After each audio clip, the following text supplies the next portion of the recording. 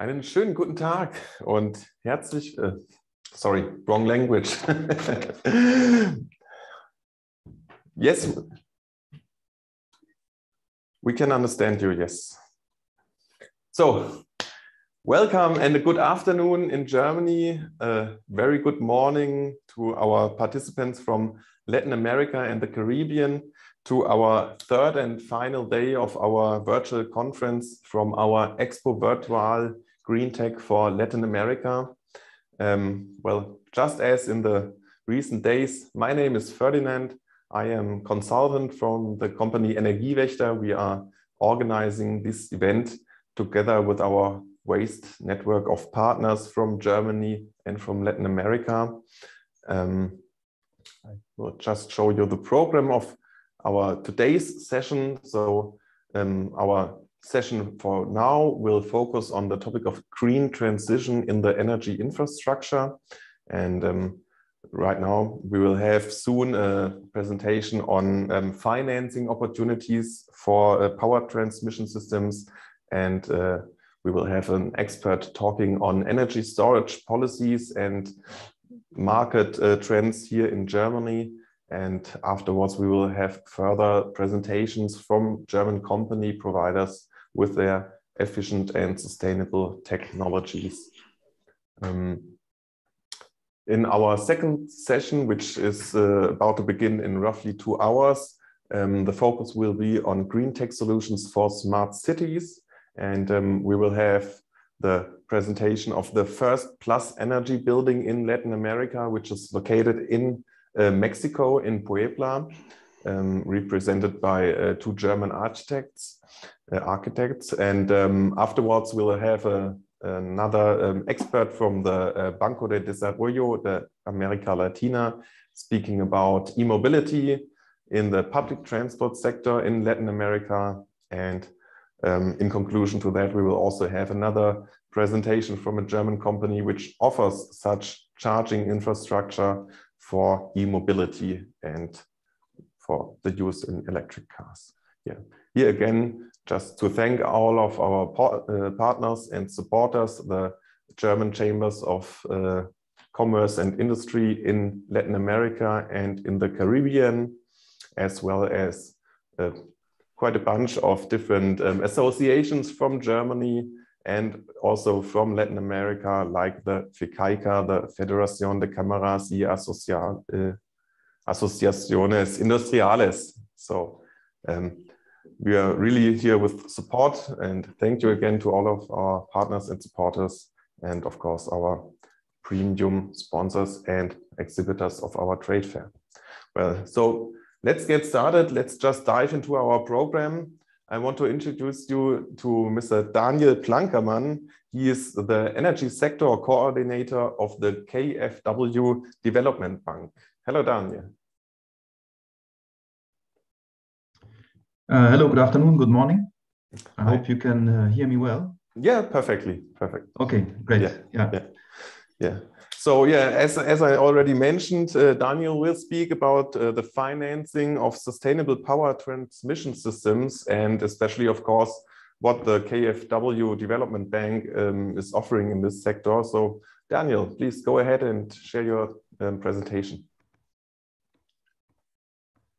Okay, so let me see whether that works.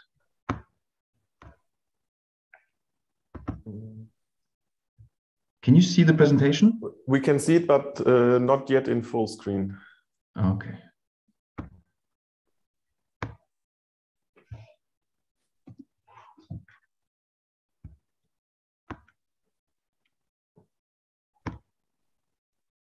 Yes, perfect. Okay, perfect. Please. Yeah, no, sorry for that. Yes. No Thank you very much.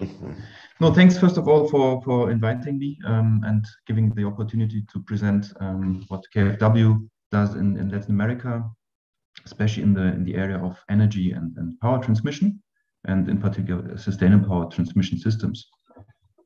So I dive right in.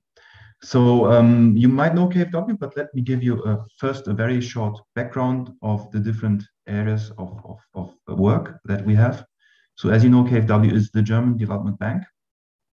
And we have both a national domestic financing arm and we have an international financing arm. So in Germany, which is by far the biggest chunk of our activities, we work together with the SME sector, we work together with private enterprises, but we also work together with individuals. So we help to finance, for example, energy efficiency loans, but also such things as education loans for students.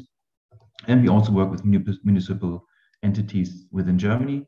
And also, it is not in the slide, but recently, of course, we have had a very active role also in supporting German business in during the Corona crisis. Yeah. Internationally, we have different areas.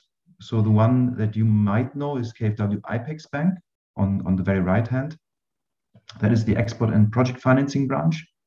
So that is the branch of KfW that works mostly with German or European companies interested in financing projects outside of Germany in developing countries or emerging markets.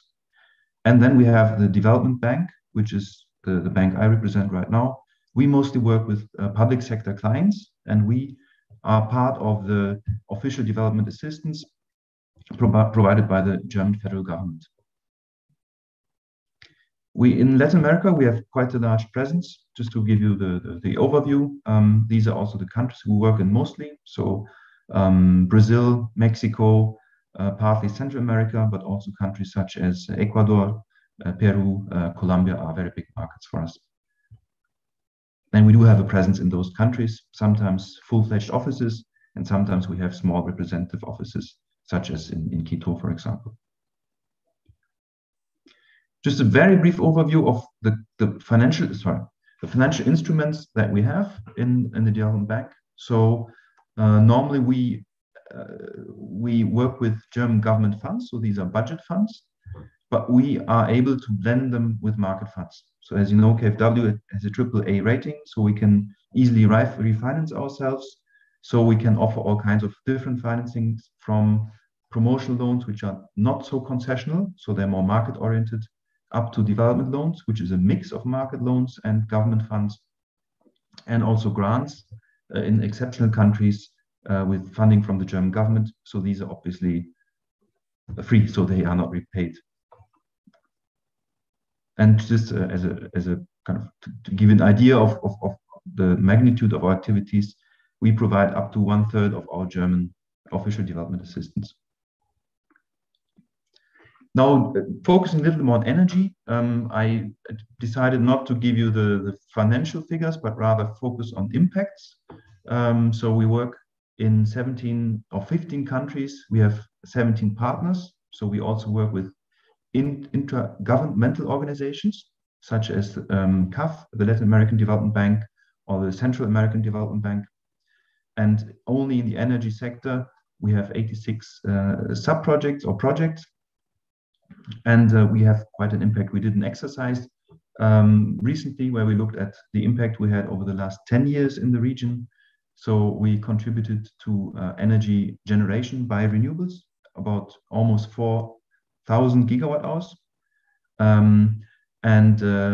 We helped save almost 1.4 million tons of CO2. That's annual. Obviously, this is only an estimation, but it gives you kind of an idea of the impact our projects have in the region. Now coming more to transmission distribution infrastructure, and rather than looking at what we do now, I would like to give you a little idea of where we're heading in the region. You may know, or you may have come across already, the EU taxonomy for sustainable finance. So this is a taxonomy that has been elaborated in the last 2 years to basically help financial market participants define what is a sustainable finance instrument or a sustainable company. It is not fully implemented yet, so this is kind of legal or normative work in progress. But the technical criteria to decide what is green, let's say, or not in transmission and distribution infrastructure has been decided already. And we now start slowly to also use these criteria to define or to decide which are the areas of transmission distribution infrastructure to work in. you may remember that we focus mostly on public lines. So obviously transmission distribution is a very big market for us. And you all know, who work in the energy field, that transmission distribution is a very crucial element of the transition to a more green or carbon neutral energy system. So there's a lot of demand, there's a lot of growth, and there's a very important role for us to play also as a development bank, helping the transition to a carbon neutral future. So let me dive in a little. It may now look a little technical, but I hope I don't bore you with that. So what defines a sustainable transmission system? The EU taxonomy says, okay, we look at a systemic approach. So we check, or we ask our market participants to check whether the system itself, so the whole generation mix itself, is sustainable. We don't look at single power lines. We look at the system. And there are two factors. One is a grid emission factor of less than, you see that here, 100 grams of CO2 equivalent per kilowatt hours, or that more than 67% of new generation capacity is less than the threshold of 100 grams of CO2 equivalent, which is basically the threshold for renewable energy. So how does a system qualify for this? Obviously, either it's already very green, so it meets the first factor, or it becomes greener and greener, because what has been added in the last 5 years is mostly renewable energy. There's a second criterion. Also, investments might qualify that have very specific links to renewable energy. So these are equipment on connections of renewable energy directly, or equipment that helps to make the system, the grid, more smart, more able to integrate volatile or fluctuating renewable energy generation, basically. Also, what should not happen is there should be no direct connection of a power plant. We did an exercise of which countries or systems might meet that criterion. This is since this is new, that's still an early exercise and subject to change, but the data looks good. So you see the countries that do meet these criteria, or the systems that do meet these criteria. So Paraguay, Uruguay, Brazil, Ecuador, and Chile. Those that have a more green, let's say, energy mix already. And there are some that do not meet. So specifically, this is Argentina, Mexico, and Peru, because they have a less renewable power mix, and also because some of them have added more carbon power to a large extent. Looking, for example, at Argentina. So this just as a snapshot. It's not compulsory yet for all financing, but it's something that we expect will dominate the discussion of what constitutes a sustainable power transmission system in the future. Let me now jump to one project example. So you see that we also try to apply these criteria in practice, and that we do offer a large financing envelope. So this is a project that has been signed just over 1 year ago. Here we work very closely with CAF, Development Bank of Latin America. I see that also one CAF colleague will present today. So you see that we are really aligned in helping support transition to a more green economy in the region. So in this case, we provide a refinancing line to CAF of up to $185 million. It's a concessional loan, and we hope to contribute to higher energy efficiency and a better integration of renewables in power transmission and distribution systems. So in this case, the end borrower, or the beneficiaries, as you may, are public utilities. It could be private, but I think it's more focused to public power utilities who meet these criteria and who have the objective themselves of investing in a more sustainable system. So these utilities may apply to CAF or have done so already. So CAF proposes us the sub-projects, and then we work closely with CAF and the end borrowers to make these projects happen. We are in discussion about financing some already, but there is still room for more financing. So we're very happy to work with CAF and other interested parties in getting a bigger market and demand for this. And we really think we have a big contribution to helping the region or the countries in the region to meet the growing power demand, at the same time also meeting their commitments towards green and more sustainable financing. I will close here. If there are questions that I can answer, I will be very happy. So I think we have up to maybe 5 minutes, so I'm very happy to answer anything. Also, if you have further questions, please feel free to contact me directly. But first of all, thank you very much for your attention. Well, thank you very much, Daniel, for your input. That's really quite an interesting topic. So actually, I have some questions regarding your presentation. In one of your first slides, you showed that around 4,000 gigawatt hours per year comes through projects by KfW. Is that correct? It is not only our projects, because we sometimes finance only part of a project. As I mentioned, we also work with partners where we only provide a refinancing. So sometimes what happens is we refinance part of a loan that itself finances part of an investment. So I'm not trying to boast, but just trying to say if you really looked at the things that are more directly attributable to our financing, it may be less. Yeah, but we didn't go in that exercise because complicate to account for double accounting and so on.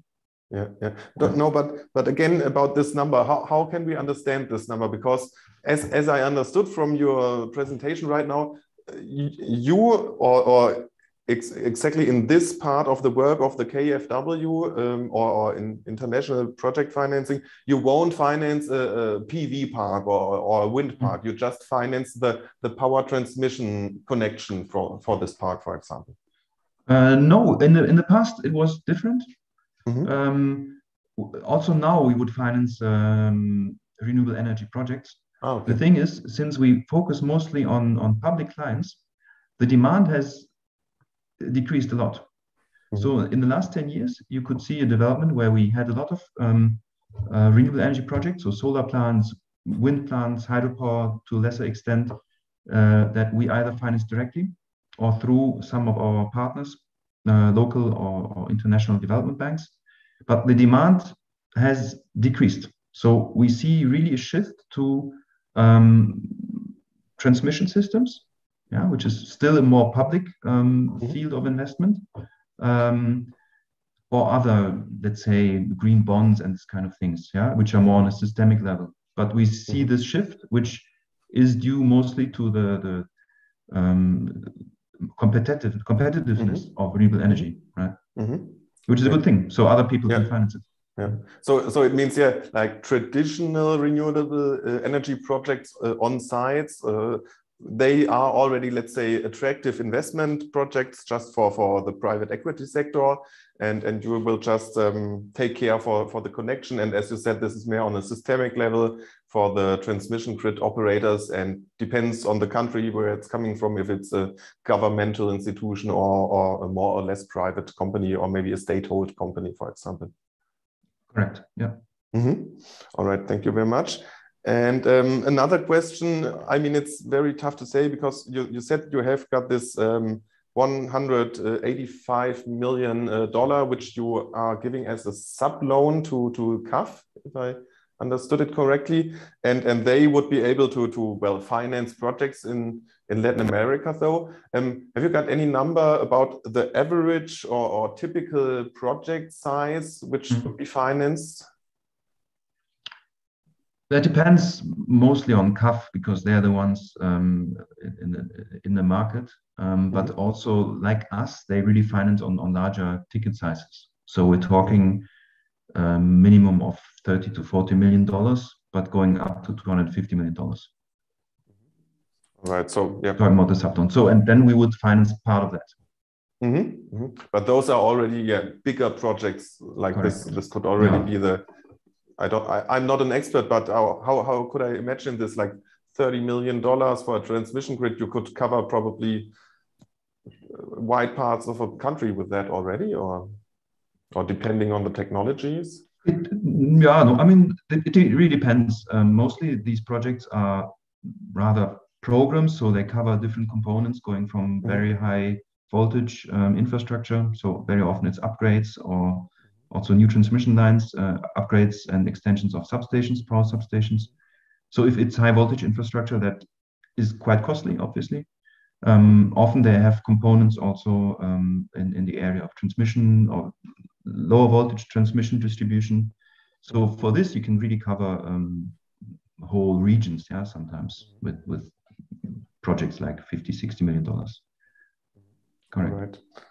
Okay, great. So thank you very much for now, Daniel. And as you said, you will share your contact data, and we would also be happy to share your presentation with our participants as well.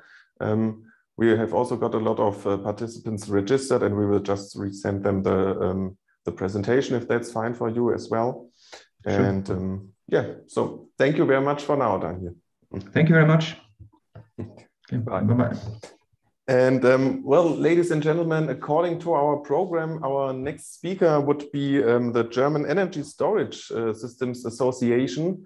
Unfortunately, he did not connect yet. So if that's okay for you guys, I would just like to ask Dr. Mike Ifland from the company HIGHVOLT to already give your presentation now, and we would come back to the energy storage topic later on.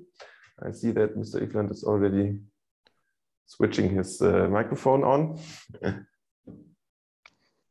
Mr. Elsäßer, nice to meet you. Hello. Hi, nice to meet you now virtually after we've phoned quite some times before. So yeah, it's a bit of a pity because I thought we would have first the presentation on energy storage systems, and they also have a big focus on transmission, how to bring the big amounts of renewable energies that we have in the north of Germany, in the offshore regions. In general, the north of Germany is the place for wind energy in Germany, and the south of Germany is the place for the industry, more or less. So all the big car manufacturers, for example, are located in the south. So yeah, and your company, well, you will go into detail, of course, but you're offering test equipment, and in your presentation, you will specifically talk about the offshore testing. So for the connection of offshore wind parks. Yeah. True. Yes, sir. Yeah. So please share your presentation. I think this will really be of interest, and we'll see that we get the energy storage part afterwards. Okay. Okay. Let me see if I can make that happen over here. Let me share the screen, and you should now be able to see my screen. Mm-hmm. Yes, just try the full screen, and this would be perfect. Not yet. Here we go. Yes, perfect. Yeah. Wonderful. Thank you so much. Go ahead. Ladies and gentlemen, welcome to my presentation. Today I would like to talk a little bit about offshore testing of wind farm array cables. For that, I would need to introduce ourselves a little bit on what we do, who we are. I would like to give a short theoretical background of the topic itself on resonant testing, and maybe we have time for some questions, Mr. Elsäßer, from your side, and also afterwards if there's anything that is of specific interest. Who are we? We are a company that started as Koch and Sterzel in 1904. And back then we were already involved in high voltage equipment, such as voltage transformers, as you can see right here, a transformer cascade, X-raying equipment and stuff like that. During the German Democratic Republic, we were known as TUR, Transformatoren und Röntgenwerke. And after the wall came down, we were a part of the Siemens Corporation for 5 years or so, until we stood on our own feet. and became a member of the Rheinhausen Group in 2002. And ever since, or let's say during all of this time, we were manufacturing high voltage equipment, high voltage test equipment. Like you can see resonance systems over here, transformer test systems, impulse voltage generators. We are still doing that. That same thing, of course, the technology has evolved, but we are still in this kind of business. General information about offshore cables itself, offshore systems. There are basically two cables to be considered, or let's say two cable forms: the array cable, which you can see over here, and the it will collect the energy from all the single windmills and transmit it to the collector station over here, and then the collector station will transform the energy, the electrical energy, into HVAC or DC, and then send it to the shore, to the substation on shore, via HVAC or DC, depending on the technology. To test this export cable and make sure that it's in a good condition is rather easy. You can just set a mobile resonant test system to the substation over here and connect these systems in parallel or in series, depending on the voltage and power that is required for this kind of cable, and then just test it like a normal underground cable. However, if these array cables are to be tested, the situation is a little bit difficult, a little bit more challenging, because now the system has to fulfill offshore conditions. It will have to be set up on the collector station. It will test, well, these inter-array cables, which are medium voltage, and we are specifically focusing on the after installation test. And well, in reality, the collector station would probably look like this over here. What is not supposed to happen is a failure in these kinds of cables, because especially offshore, it's hard to find the failure in a cable that is lying underwater, even today.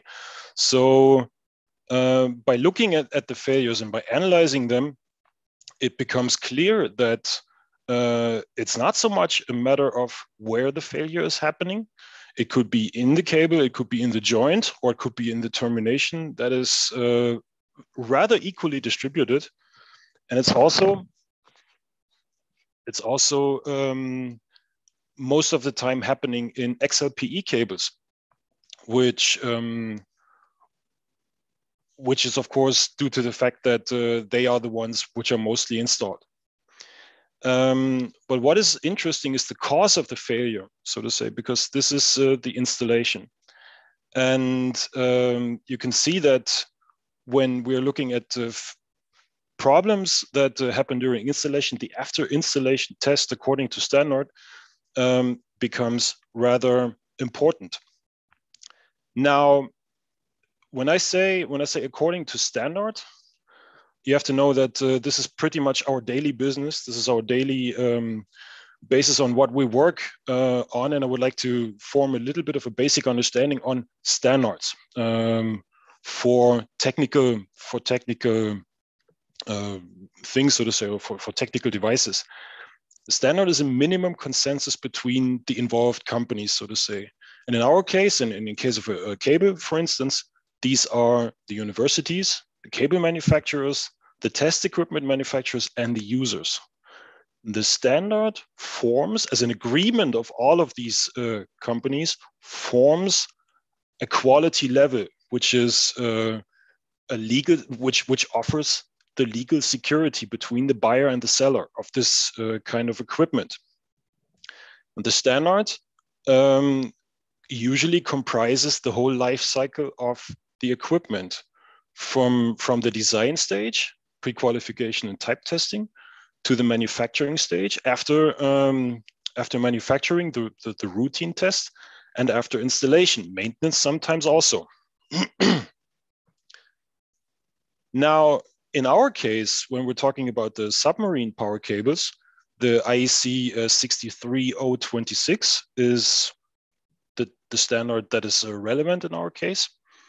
It allows 3 different methods of testing. The resonant testing between 10 and 500 Hertz, below 36 kV for 15 minutes and above 36 kV rated voltage for 1 hour. Very low frequency testing at 0.1 Hertz for cables below 36 kV, and the 24-hour soak test. Although we have to say that the soak test is basically just switching on the system and looking for 24 hours whether it's going to hold the voltage or not. This is it doesn't have to do anything with partial discharge measurement or doesn't look for any kinds of failures that could evolve over time.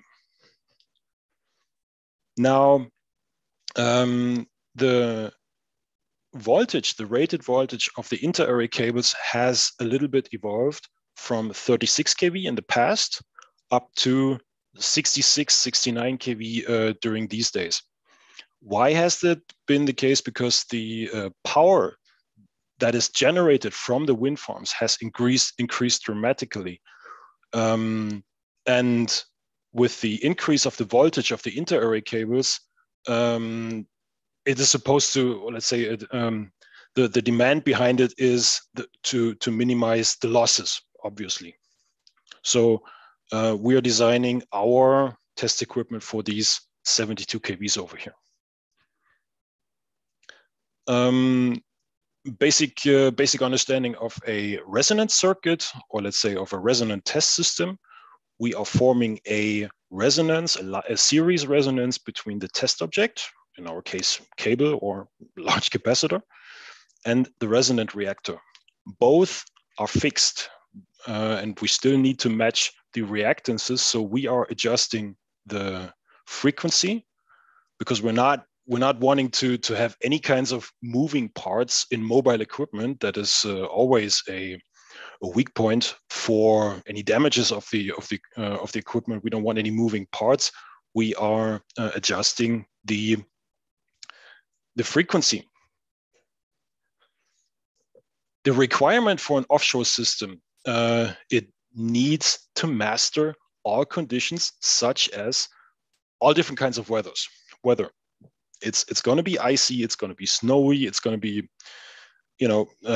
wet also, but it also needs to have a minimum space and weight requirements. Space, because obviously the space on a collector station is very, very limited, and weight, because the crane over here, in our case, it was not able to carry more than 3.7 tons, and for us that's quite of a challenge, quite a bit of a challenge actually. The equipment needs to be offshore certified, and it needs to avoid ecological risks, because if it gets damaged, it may not contain, or let's say it may not poison the water underneath. That's also important for us. And of course, if we're taking a look at the station or the offshore station itself, it will probably be set on top of this right here, but the cables, the devices under test, are coming from right here. So we need to cover this distance over here also. Our solution looks like this. And starting from the control system, which the operator is controlling the system with, obviously, the control system itself is linked to the power unit, the IGBT power unit over here in the power frame. Power frame contains also the exciter transformer, and the exciter transformer is connected to the resonant reactor, and several of these units are being connected by this collection point over here. And then the connection is made to the filters, which are really, really close to the cables under test, so to say, which are connected right here.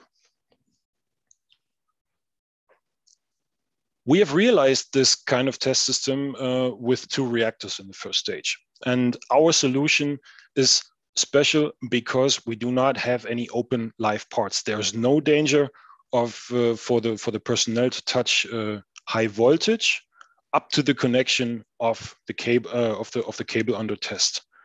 The system is suitable for salty atmospheres. It can, due to its coating, it's not gonna rust. The cables itself will withstand the salty atmospheres also. It will work in an offshore condition. The equipment is modular and stackable, so it needs minimum space and weight requirements. It is certified as per DNVGD. Yeah, I'm sorry. The oil insulated equipment, such as the reactor and the exciter transformer, are filled with Midel 7131, which is biodegradable and fire safe. As you can see right here, we have the resonant reactor together with the collection point.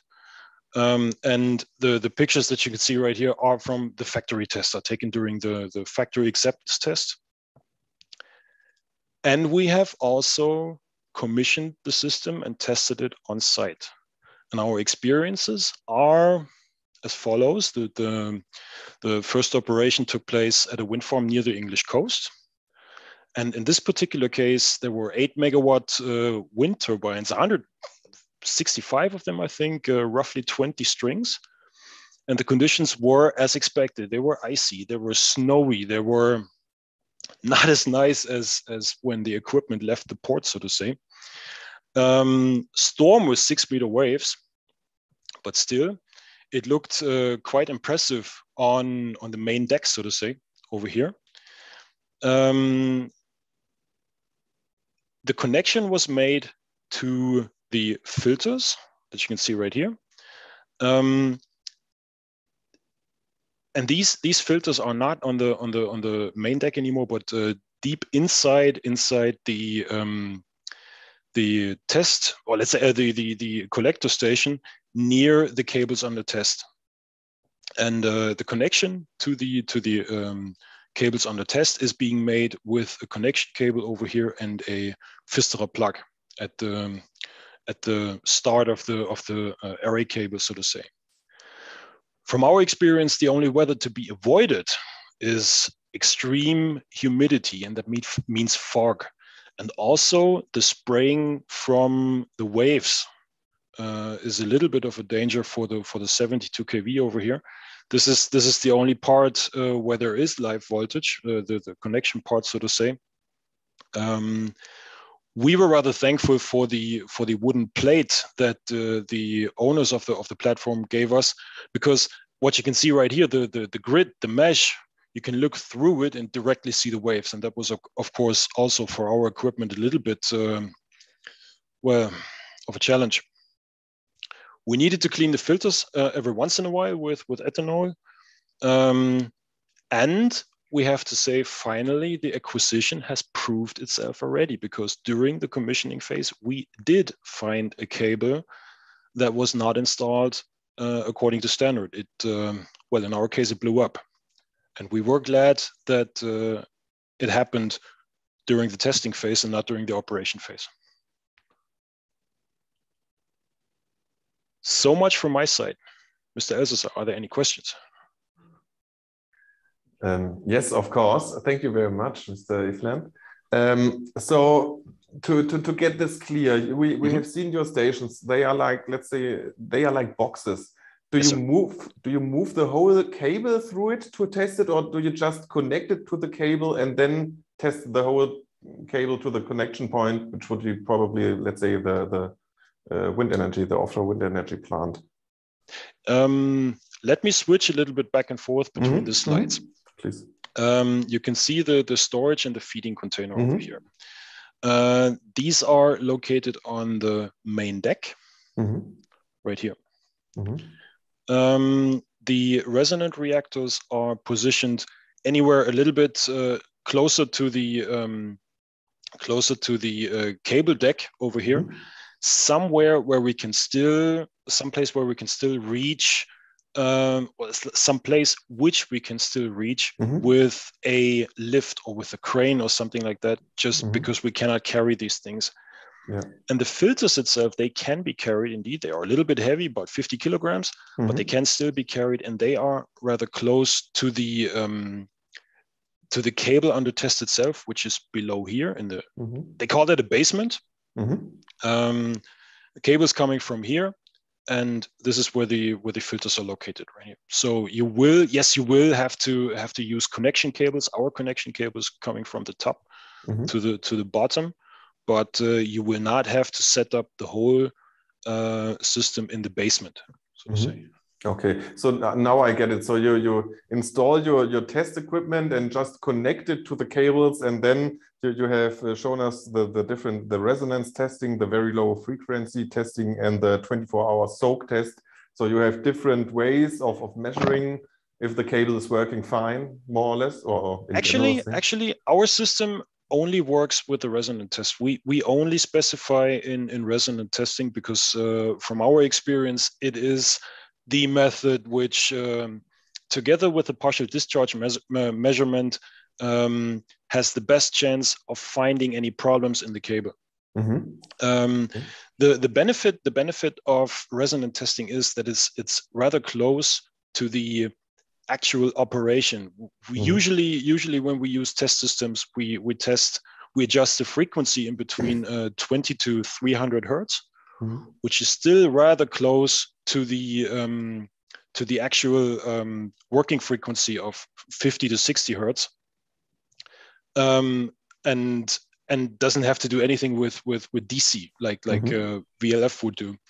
And the 24-hour soak test, as I said, it's more or less like, okay, let's switch on the light and look if there's any problem, if the light shines or not. Will it be stable all the time? Like exactly. Always the same condition.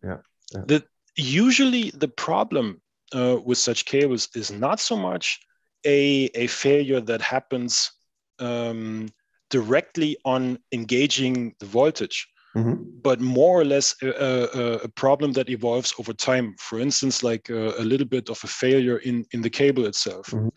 You will not see that during engaging the voltage, but you will see it with a PD measurement. PD measurement means that small electrical disturbances are measured with a high voltage, so to say.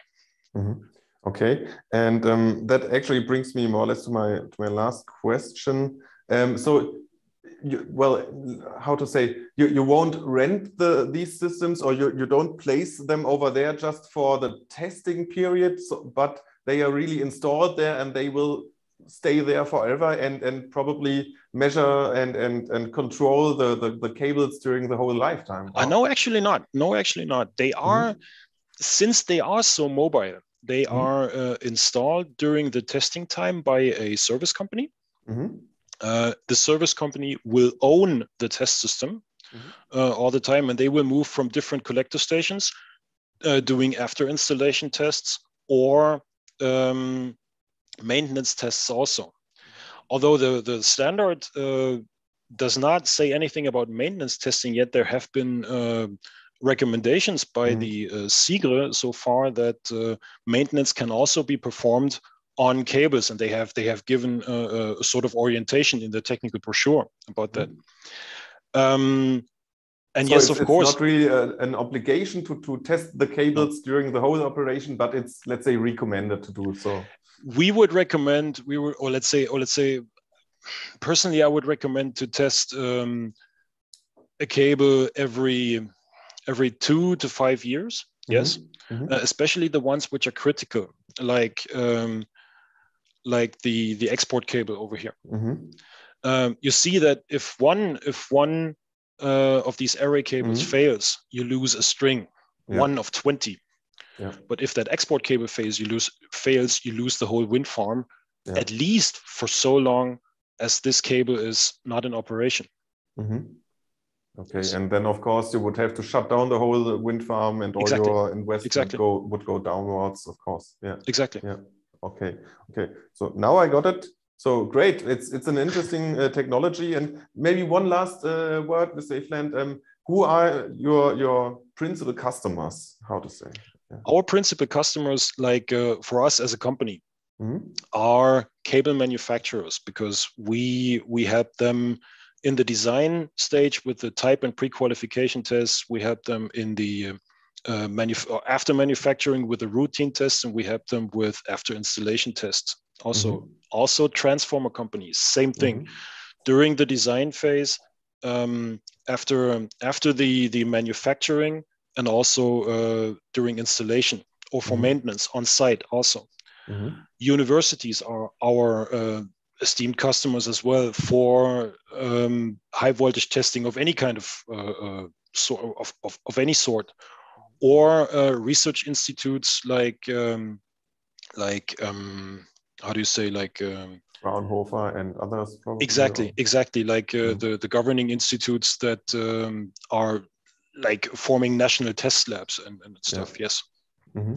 Okay, great. So thank you very much, Mr. Ifland, and I'm sure pleasure. There will be quite some potential for your technology. Of course, it's not one which would be installed everywhere, but I mean, there's enough offshore all over the world, and I mean, this is not only for offshore. Of course, we only spoke right now about those connections for offshore connection, but of course, as you said, it's in general high voltage testing equipment.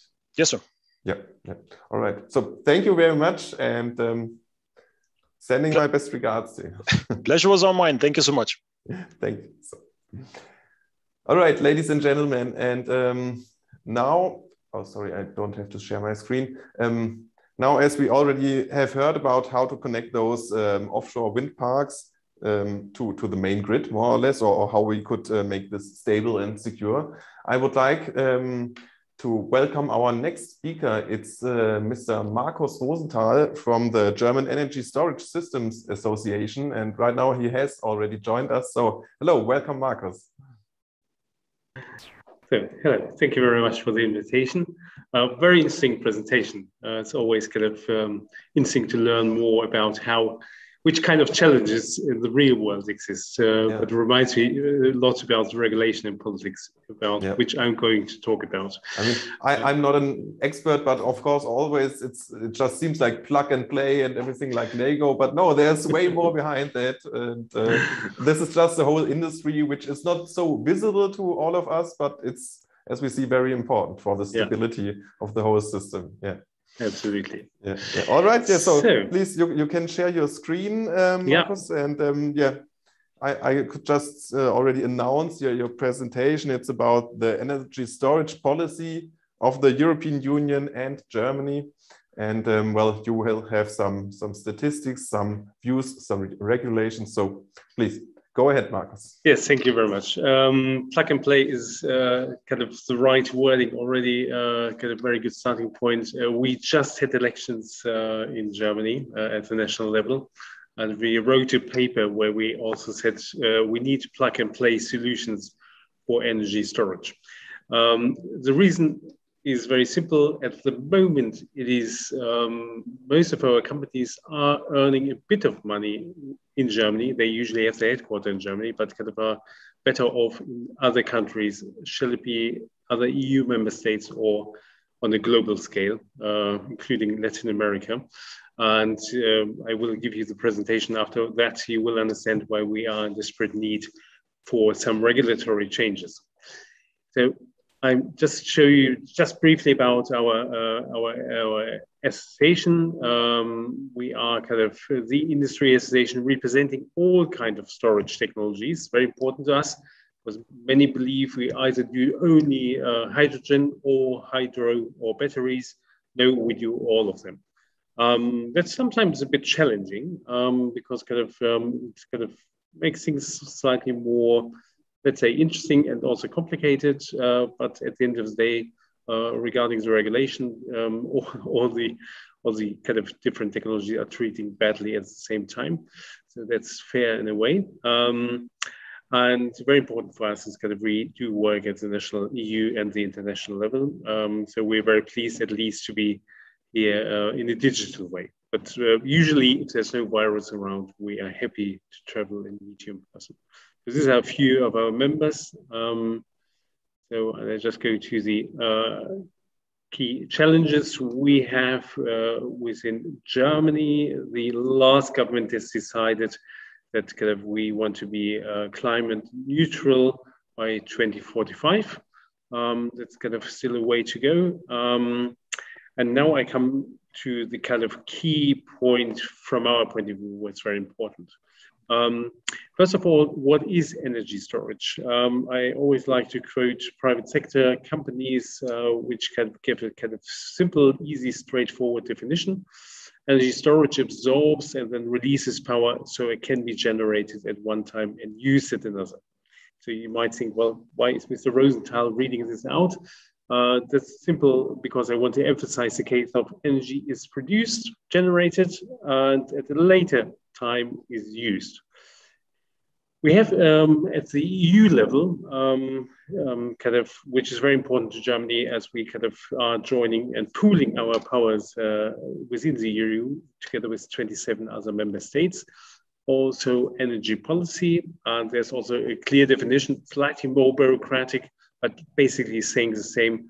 Energy storage, in this case for the electricity system, means that deferring of an amount of the energy that was generated to the moment of use, either as final energy or converted into another energy carrier. So that's slightly more bureaucratic, but kind of easy to understand. The reason why I'm talking about this kind of because we have at the national level a completely different definition of what energy storage is. I didn't want to display it here. Just want to talk briefly about it. Our government believes very strongly that kind of energy storage is generation of energy and the last use of energy. All our engineers and kind of people with kind of a technical or kind of electric backgrounds are kind of think our government is mad because kind of how can storage units generate energy? The reason is very simple. The government is kind of making money out of this definition. I will come later to this in slightly more detail. What is very important, energy storage is very disruptive. Price for storage are declining in the battery area by about 10%.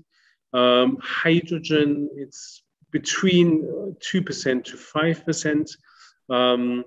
We see storage, of course, has electrons, electricity, that's about 20% of the current energy market in Germany, and gas, that's about kind of 35%, including biogas. We have one mega trend which we see all over the world, the combination of renewables with storage, very straightforward because the sun doesn't shine at the night. And we are kind of, we say jokingly, secretly working because it rains so much in Germany on the rain power station. So to turn rain into energy, but we are still in the beginning. But at the end of the day, kind of, we have the volatile renewable energy, and energy storage simply helps to smoothen the overall process. And energy storage secures the quality of supply. That's very important. That's one of the things where the European Union is very clear about. It says we need security of supply, and energy storage is contributing to that. Just briefly, a few figures about energy consumption in Germany. It's about 460 billion kilowatt hours. Expected this year, it's expected to be this year overall 561 billion kilowatt hours, so an increase by 3%. And as I said already, kind of about 20% is electricity. Storage capacity, we do have some figures which are more reliable than the government figures, but the overall numbers is about 0.2%. We, of course, are keen to increase this number. Just briefly about kind of the key objectives for hydrogen, green hydrogen in Germany. The government has decided, or the possible new government, they may get into office next week, to have 10 gigawatts of hydrogen in 2030, and the EU has kind of the objective to achieve 40 gigawatts. I don't want to talk too much about hydrogen, just kind of kind of one key feature, green hydrogen out of renewable energy is usually more expensive, but prices are declining. The reason why I say usually is kind of, for instance, you have two companies which are very successful to produce renewable energy, just have the electrolyzer next door, and then also have kind of a fueling station next door. They charge or kind of they use the fuel for buses. They have clients from the public sector for transport, and they are kind of already kind of very successful in terms of earning money with their product, which goes very cheaply because they don't have to transport the product. If you say kind of, if you think about kind of, that's about maximum 50 meters between the production, the electrolyzer to the petrol station. One of the main challenges, and it seems to me as kind of I'm doing this international work with lots of pleasure, but kind of the German map seems to be kind of reflected in many, many countries across the world. Sometimes you have energy production kind of rather in the west or in the east, but we have lots of wind energy in the north, and that's really where the bulk of energy is coming from. But we have the industry in the south. There we have solar power. That's the reason why it's yellow, but solar power in overall terms is not generating as much energy as wind energy. So one of the key features which we also see across the world is that we kind of are leaving the system behind us where you have a huge power station which is producing energy at all different levels, from 400 kilowatts, kind of with the really chunky cables, down to kind of, you know, the small grid in the house. That's good old world from our point of view, and that is a new world, and that's something which we see a lot across the world. It doesn't matter if we are in Sub-Sahara, if I'm going to Mala or in Berlin, Germany, where we kind of have the production of energy, just generation of energy, kind of at houses, at kind of local areas, and then the energy is kind of moving at the same level between, let's say, two houses, or kind of between a PV station and kind of a village. What is needed nowadays, kind of, if you think about your own car, you kind of went to the petrol station, bought fuel, filled the tank, about 5 minutes.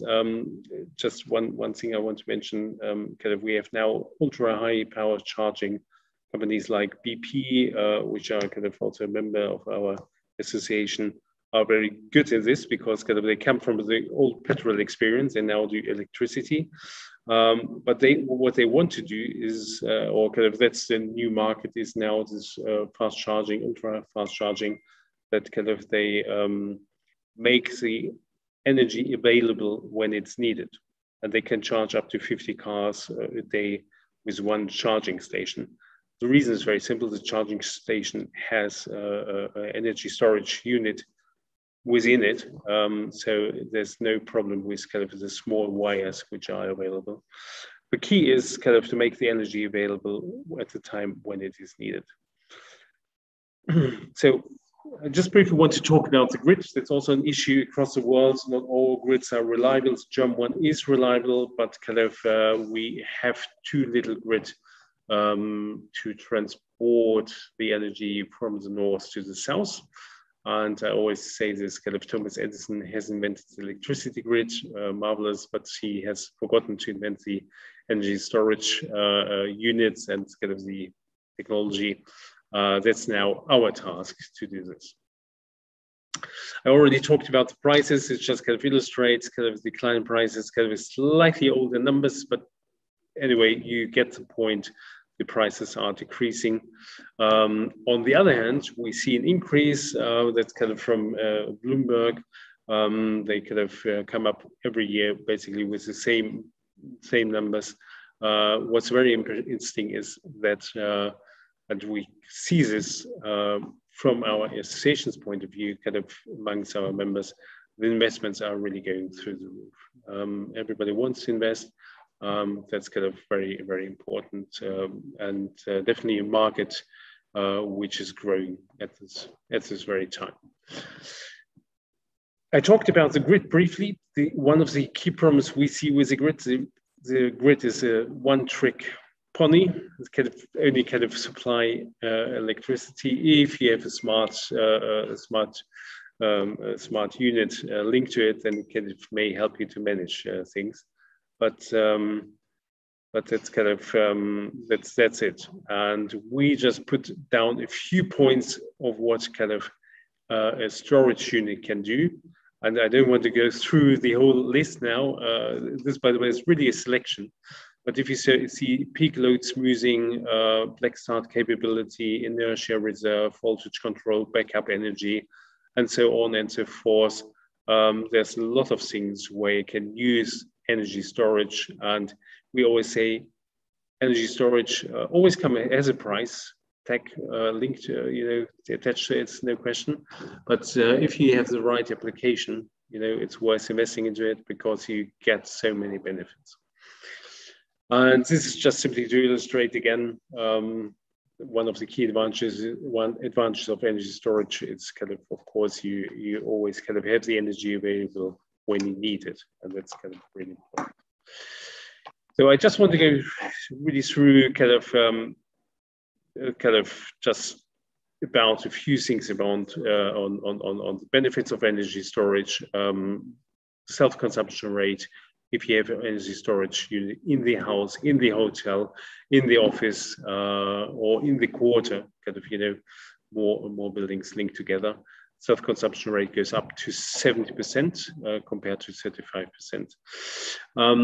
Here are a few numbers. The only number I want to talk about really is the increase of self-sufficiency. That's kind of for homeowners in Germany, one of the main reasons why they're investing into energy storage at homes.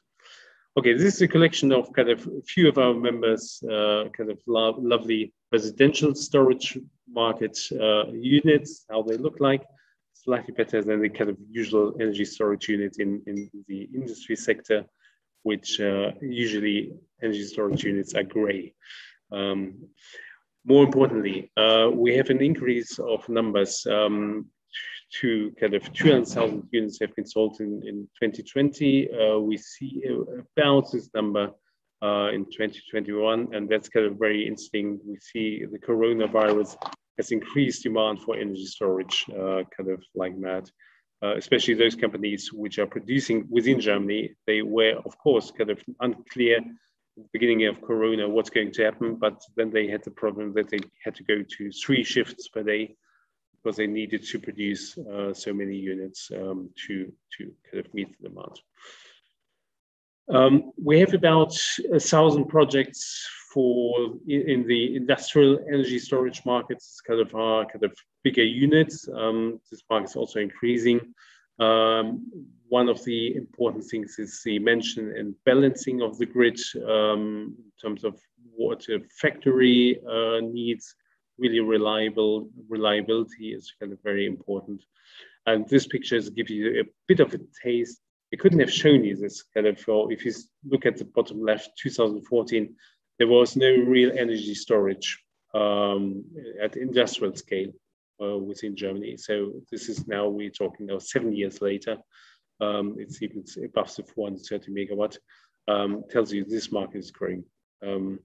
So we have 3 key developments. We see new technologies, storage definitely as a game changer, and multi-use models. These are kind of few of the new technologies: redox flows, supercapacitors. It's kind of extremely different technologies which are kind of available nowadays. And we always say, just inform yourself and then go for the right option. There is not this one single battery. There's not this one single hydro or hydrogen solution. We even have kind of excellent hydrogen fueling stations nowadays, which are generating electricity. So you use hydrogen to produce electricity, in this case for lorries in Switzerland. And it's kind of a feasible project. Very important is we see, of course, storage as a game changer. Electricity turned into molecules, power to heat, power to gas, for mobility, for heating, for cooling. These are the kind of key features where we can use future renewable energy, and the link between the different sectors. That is really kind of what makes it much more interesting. We don't talk about a gas market in future anymore, and an electricity market that's going to be integrated. And I couldn't resist it to use for this presentation kind of a slide of one of our members advertising cars, but kind of this is kind of a high speed, ultra speed charging station, which kind of nowadays you link to your house. Because you have a PV PV on your roof, and you use battery storage, you use the heat pump, and then you do heating, cooling, light, and the electric vehicle is charged. That is kind of the new reality. So this is kind of, I just want briefly, looking at the watch, just briefly come back to the regulatory issue, because it's kind of very important in all the countries across the world. We have a renewable energy directive, which says self-consumption of energy shall not be subject to discriminatory procedures. Very important. We see this across Europe. Self-consumption is still something which is not common. And if you do it by yourself, that's okay. But if you want to share something with your neighbor, you are already kind of in a gray area where kind of you possibly need additional permissions.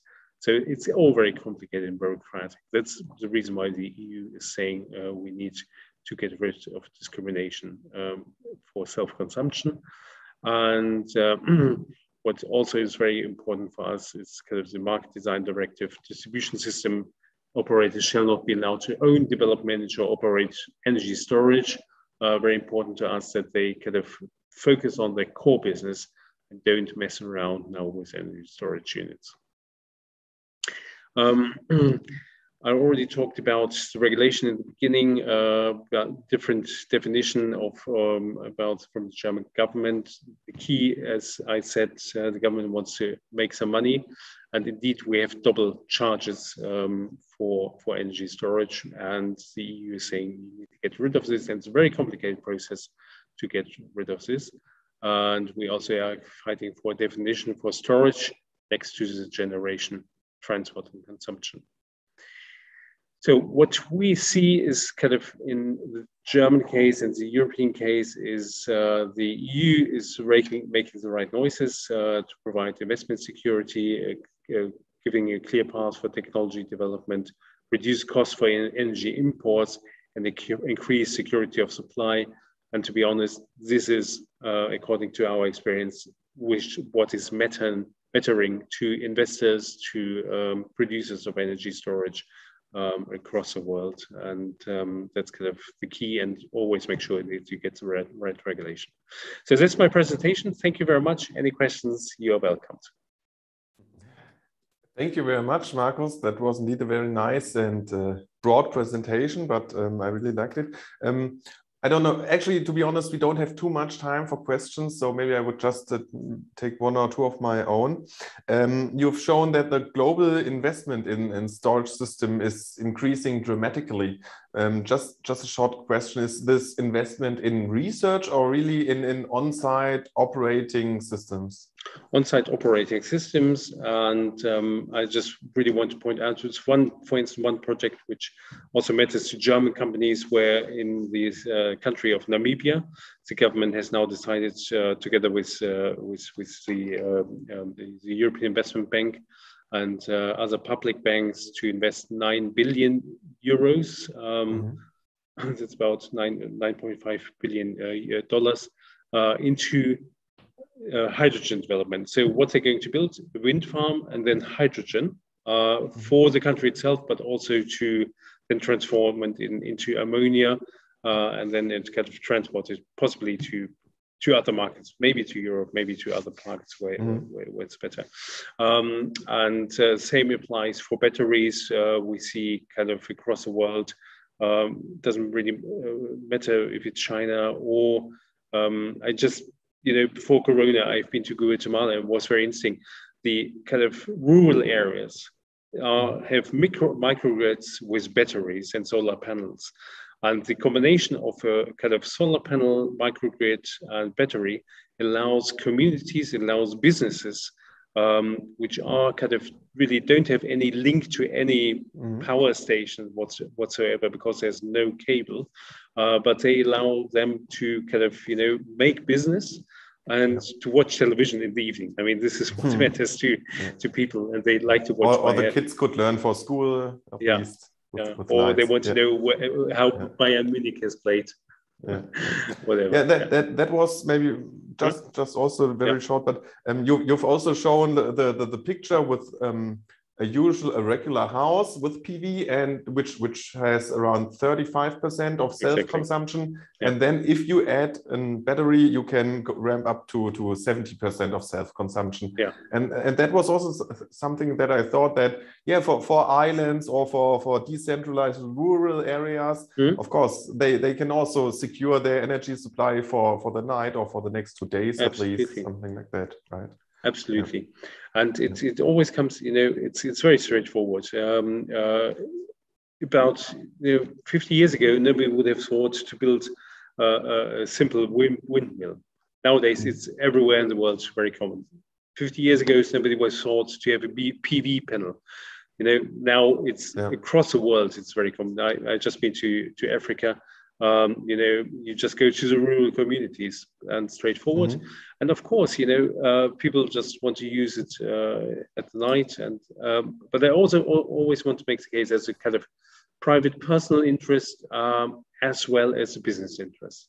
And security of supply is so important in so many parts of the world because the grid is kind of quite often wobbly for many reasons, and people are simply fed up with that. And if you are a company owner, let's say you have a small company, 10 people are working for you, you produce goods for your local community, which you want to sell, but you can't do it. Business owners, small business, they completely fed up and they kind of simply take the money and invest into energy storage because then they don't have to rely on the services or not really working services of a company. They just do it on their own. Great. All right, Markus, thank you very much for your presentation. My pleasure. Unfortunately, we have to move on, but I would have many more questions. Thank you very much. I would love to share your presentation and your contact data as well with our participants, if that's fine for you. Yeah, okay, your microphone is off, but that seems nice. Thank you very much. All right. Okay, ladies and gentlemen, and now we will switch a little bit the topic, but we will still stay on the same page, or at least in the same book. Markus has already told us that energy storage is not only electricity, it can also be gas.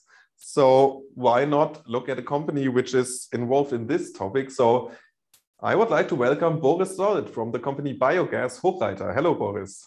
Thank you, Ferdinand. Like our Carpendale will say, hello again. So I think we met several times in the past, so here I am again. So thank you very much to talk to you. Yeah, please go ahead, Boris. I don't want to interrupt you. You can just start with your presentation. Just my 2 words. It's about the topic of bioenergy. And well, as I said, of course, bioenergy is biogas. So it's also some kind of energy which could be stored. So we are still in the same topic. So please show us your solutions for bioenergy systems. So I think my screen works. You see my presentation? Not yet in full screen. Oh, I have it in full screen already? Yeah, but we can't see it. So maybe stop your screen sharing and then start again the sharing with the full screen. This should work. There we are. No. Nope. Doesn't like it. Horrible. Okay, give me a second. Will that work? No. Nope. Horrible. Just give me a second. I can maybe also share your presentation from my side, and you can just give me a hint when I should move through the slides. No problem. So maybe I just just begin with my introduction of the company. I will stop my sharing, I guess. I will share in a second from my side. Biogas Hochreiter. We are company, like Ferdinand already said, producing biogas plants, designing biogas plants, delivering technology to biogas plants. Now it gets easier. Yeah, there we are. So you see what we do, what we are able to do, and what we have already done. It was nice to hear the presentation of Markus about energy storage. So biogas, like Ferdinand said, is the simple way of doing it. So we store we use the stored sun energy stored in the plants and produce biogas out of that. Next slide, please. What we can also do is, you see that picture, that's a little bit of a sketch where the cows shout at another cow that she's an energy waster because the manure is not used in the biogas plant. It's fallen onto the ground without any usage. So that's what we do across the globe with our technology, using existing energy and converting it into electricity or biogas, biomethane. Next one, please. The company itself is one of the pioneers of the biogas business in Germany. On the top left picture, you see my boss in front of his first engine, more than 35 years ago, producing 7 kilowatt of heat for his farm, and 1 year later, 7 kilowatt of electricity for the farm. There was no technology available during that time, so he had to develop and find technology to keep his plants running, to increase the output. That gained some interest from surrounding farmers, and then it went international, and he was able to sell CHP units like you see on the top left, top right pictures. During the time, the plants grow, the output has grown, there were challenges, we had to develop new technologies. That's what you see on the bottom pictures, feeding equipment, large mixers. So we adapted the technology to the new challenges, to the new efforts of the clients or of the market. Next one. The plants are quite flexible, so we can use the energy, the existing energy contained in, I called it animal leftovers like manure or slurry from cows, pigs, chicken, like energy crops, which is famous in Germany. Let's say the sun power, the sun energy in the plant, like maize, like wheat, like grass, organic residues from household waste, from supermarket waste, food processing residues from bakeries, from slaughterhouses. And this brought us to at least over 1,800 biogas plants, which we delivered, planned or built. So there's quite an experience which we gained. And through that projects, we also, we also had some challenges which we were faced to, and we found the solutions. We are sure about that, so we think we found them. On the next slide, please, I will show you some of them. So biogas is quite an old technology. We can use a lot of organics, like I said, but all these organics have their challenges. For example, manure with straw or silage or grass or any kind of problematic material is hard to mix. So therefore we developed these mixers, strong and reliable, can mix high dry matter contents. And as you see, they are quite huge. On the next slide, you will see also a solution for feeding equipment to feed these raw material and to keep the plant up and running reliably. The next one is showing a different, the next slide is showing a different technology for getting rid of settlements like bones, like sand, like stones, glass or metals. So this technology is famous in food waste plants. So the existing energy in food waste, which is at the moment dumped on landfills can be used to produce renewable energy. So it does not produce CO2 and especially the more dangerous methane and release to the atmosphere. So we produce it, we capture it, and we produce energy out of that. That's a technology really needed in these kind of applications when we are talking about waste or chicken manure, because chicken manure is containing sand, which will settle down and create problems. So we can get rid of that settlements during the process without stopping the plant. Next slide, please.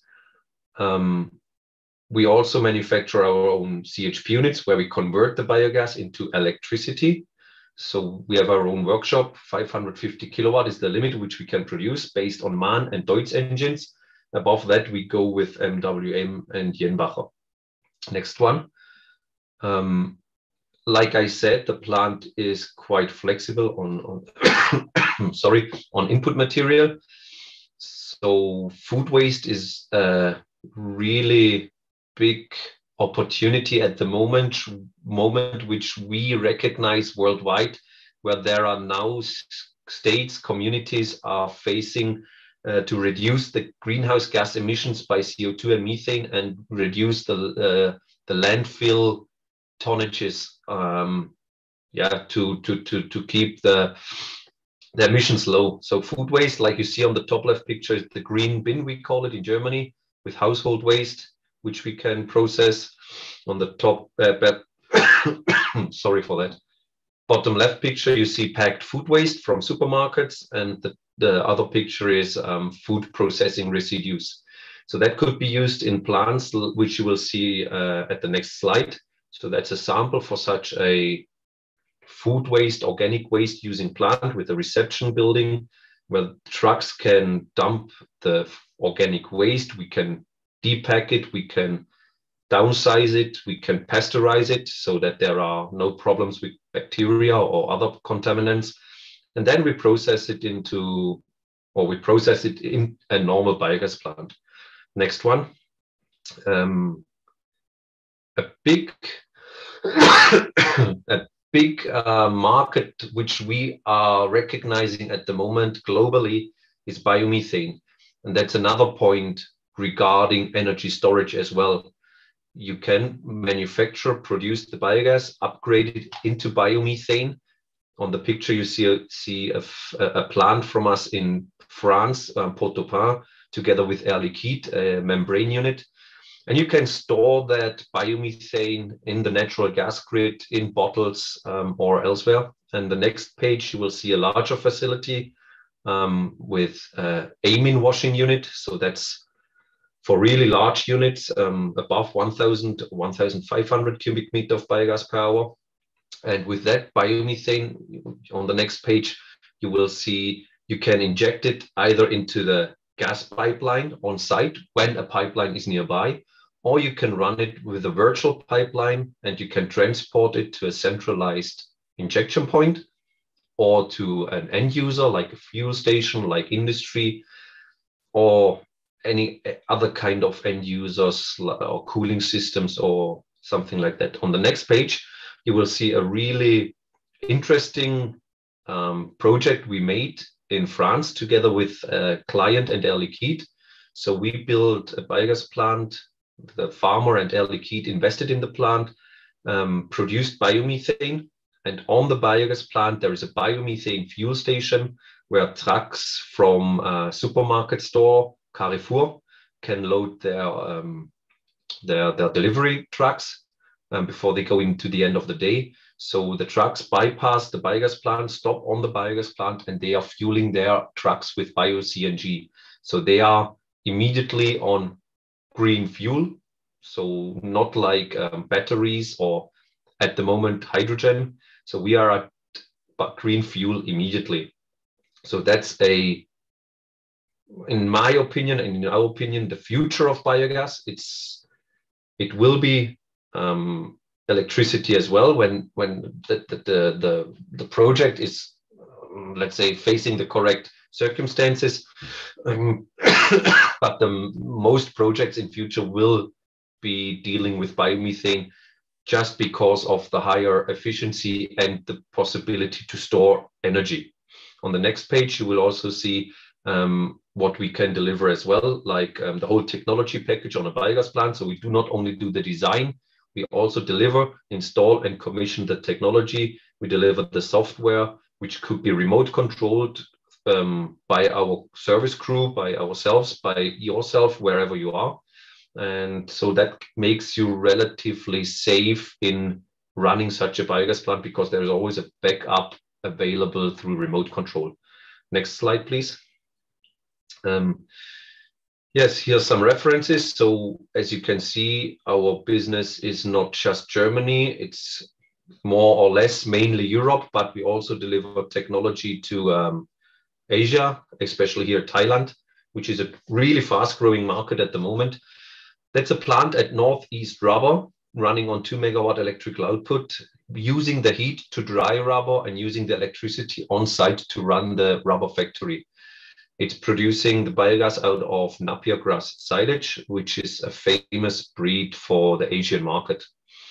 On the next slide, you will see further examples in the UK. So there you see we cannot go only big, 2.4 megawatts. We can go smaller as well, 500 kilowatt, 200 kilowatt. So depending on the circumstances, we can adapt our technology and our plant size. On the next reference page, you will see a plant in Turkey, quite famous in the case that they use maize straw to run the plant. So there is no discussion about food or biogas. The corn is harvested, used for producing food, and the straw is used to produce green energy. The plant is using as well some food waste and other input material, but it's also using that kind of maize straw, sorry for that. On the bottom, you see Pot-au-Pin, actually 500 non-cubic meter of biomethane already. It's a plant in France, which is the one with the biomethane, bio-CNG fuel station. So now I'm close by the end. On next page, you will see what we can offer in Latin America. Sadly, we have not sold anything to the Latin American market or even the whole American market, but we are we are keen to do that. We would like to find new partners. We are in discussion with some people, with some companies, but yeah, Latin America is big. We can definitely find some customers. We can deliver our reliable technology, our reliable biogas plants. You can use local already existing energy, which is at the moment not used. That's quite interesting regarding biogas. And yeah, on the next page, you see that we can also, that we search customers, that we offer the solutions, and that we are adapted to all the kind of markets. We adapt the technology, we adapt the design, and we would like to be happy. We are happy if you would like to, or if you come back to us regarding a possible project. So yeah, on the next page, I would like to thank you for your attention, for the possibility to talk to you. And that's more or less, yeah, my presentation of the company Hochreiter and a possible biogas technology. Thank you for that. Well, thank you very much, Boris. That was a nice presentation. Just give me one answer. What is the flame here? Is this just the biogas flare? Is this always burning that bright, or? No, that was a nice picture during commissioning of the Greengill plant in the UK. So if, for example, engines are at service or at standstill, you need to flare the biogas, otherwise it will be released to the atmosphere. And that was the commissioning of the biogas plant and the biogas flare. And we actually, if the engines would be at the standstill, we would burn 1,200 cubic meter of biogas per hour with that flare. But that was just commissioning, and hopefully it burns not a lot. And should never just burn without being used for heat and electricity, of course. Then we burn a lot of money. Yeah. All right. Thank you. Another question, maybe really please a short answer. I've seen in your presentation there was food waste with plastic wrappings and packages. Yep. This can be used in a biogas plant? Yes, there is the technology to unpack that material with machines. So you just get the trucks appearing from supermarkets or storage facilities or companies producing that kind of food, and then they dump it into the hopper, and we unpack it with the machinery and then process it into the biogas plant. Okay, and well, a last point. This is not really a question. It was just like something that came up to me. I thought, well, why is Biogas Hochreiter not yet successful in Latin America?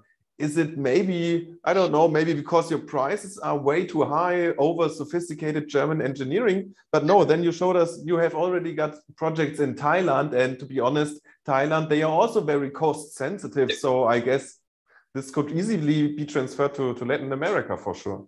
Definitely. So Thailand is in Asia. And as we know, Asia is close.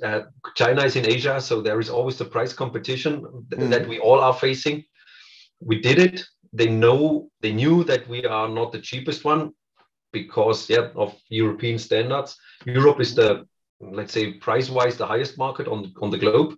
Then there will be Americas, and at the end, Asia. So my boss have been in, for example, in Brazil 15 years ago, but it was just not the time for renewable energy 15 years ago in Brazil. So now we recognize that in Mexico, Brazil, Colombia, all these countries, there is an evolving, a growing market for renewables, and there are the big farms, there are the big meat producers, the big agricultural manufacturers, so the sugar industry, but at the moment they have not faced the need to build these plants.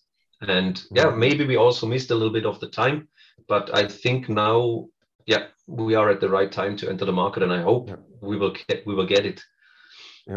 Yeah, let's just hope that this, let's say, window of opportunity will open again, and that you will be able to find more partners. And well, dear participants, ladies and gentlemen, of course, you're welcome to speak to Boris. He's also an exhibitor of our virtual exhibition, so he's got his booth.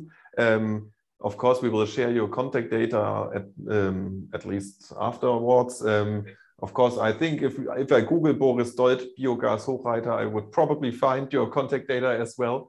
But possibly, of course, we will share all your data afterwards. So thank you very much, Boris, for now. I wish you the best. And well, I wish you the best for your further engagements in Latin America and the Caribbean. Thank you, Ferdinand, and all the other participants. Hope to see you again soon. Thank you. In real life. Thank you. Thank you. All right, ladies and gentlemen, and just fitting to this topic, actually, as we have seen now, system solutions for bioenergy. Now we are going more into detail because I want to introduce you to Carlos Olivo. He is the international sales manager of the company Flottweg. Hello, Carlos. Hi, Ferdinand. Thank you very much, you, your team, Verena, Maria, everybody, for letting us present. Thank you. Thank you. And well, you can already try, or I wish you good luck to share your presentation. And I would just say, as I said, Flottweg is a producer for components for bioenergy plants. So you will get a little bit more into the details probably of the system. We can see your presentation, please. Carlos, Excellent. Go ahead. Thank you very much. Well, I'm Carlos. I am from the company Flottweg. Our company is 60 years in the market already. And well, I'm very glad to be just behind the company Biogas Hochreiter, and all the explanations from Boris will make a lot of sense now that I start to explain our technology. Because what we have seen is mainly the biogas storage or the biogas production. And there are many different types of plants. There are many different ways to collect this waste. And this is, like I always say, a holistic problem we have to approach. We have to consider the conditions in every country, how we collect the waste, where we put it, how long it stays there, and how much time it's happening between the production of the waste until it arrives to a biogas plant. So this is what I'm trying to show in this graphic, yeah, we can go very detailed, but however, time is limited. We have to work from many sides. This is my main message to you.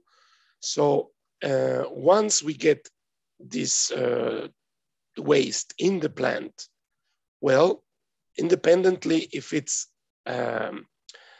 just a wastewater treatment plant, or if it's a biogas from, I don't know, waste food or restaurant recollection, independently for that, we will produce the biogas, but after that, then we remain with the solids. These solids, once they have produced biogas, methane mainly, well, we have to put them somewhere. And this is where our technology can support you. Flottweg technology is made specifically for this type of difficult to dewater type of sludge. Yeah, we have many references all around the world. Here in Bavaria, very close to our facilities and production site, there is the company called Wurzer. They rely on Flottweg technology to separate the water from the last remainings of their biogas waste.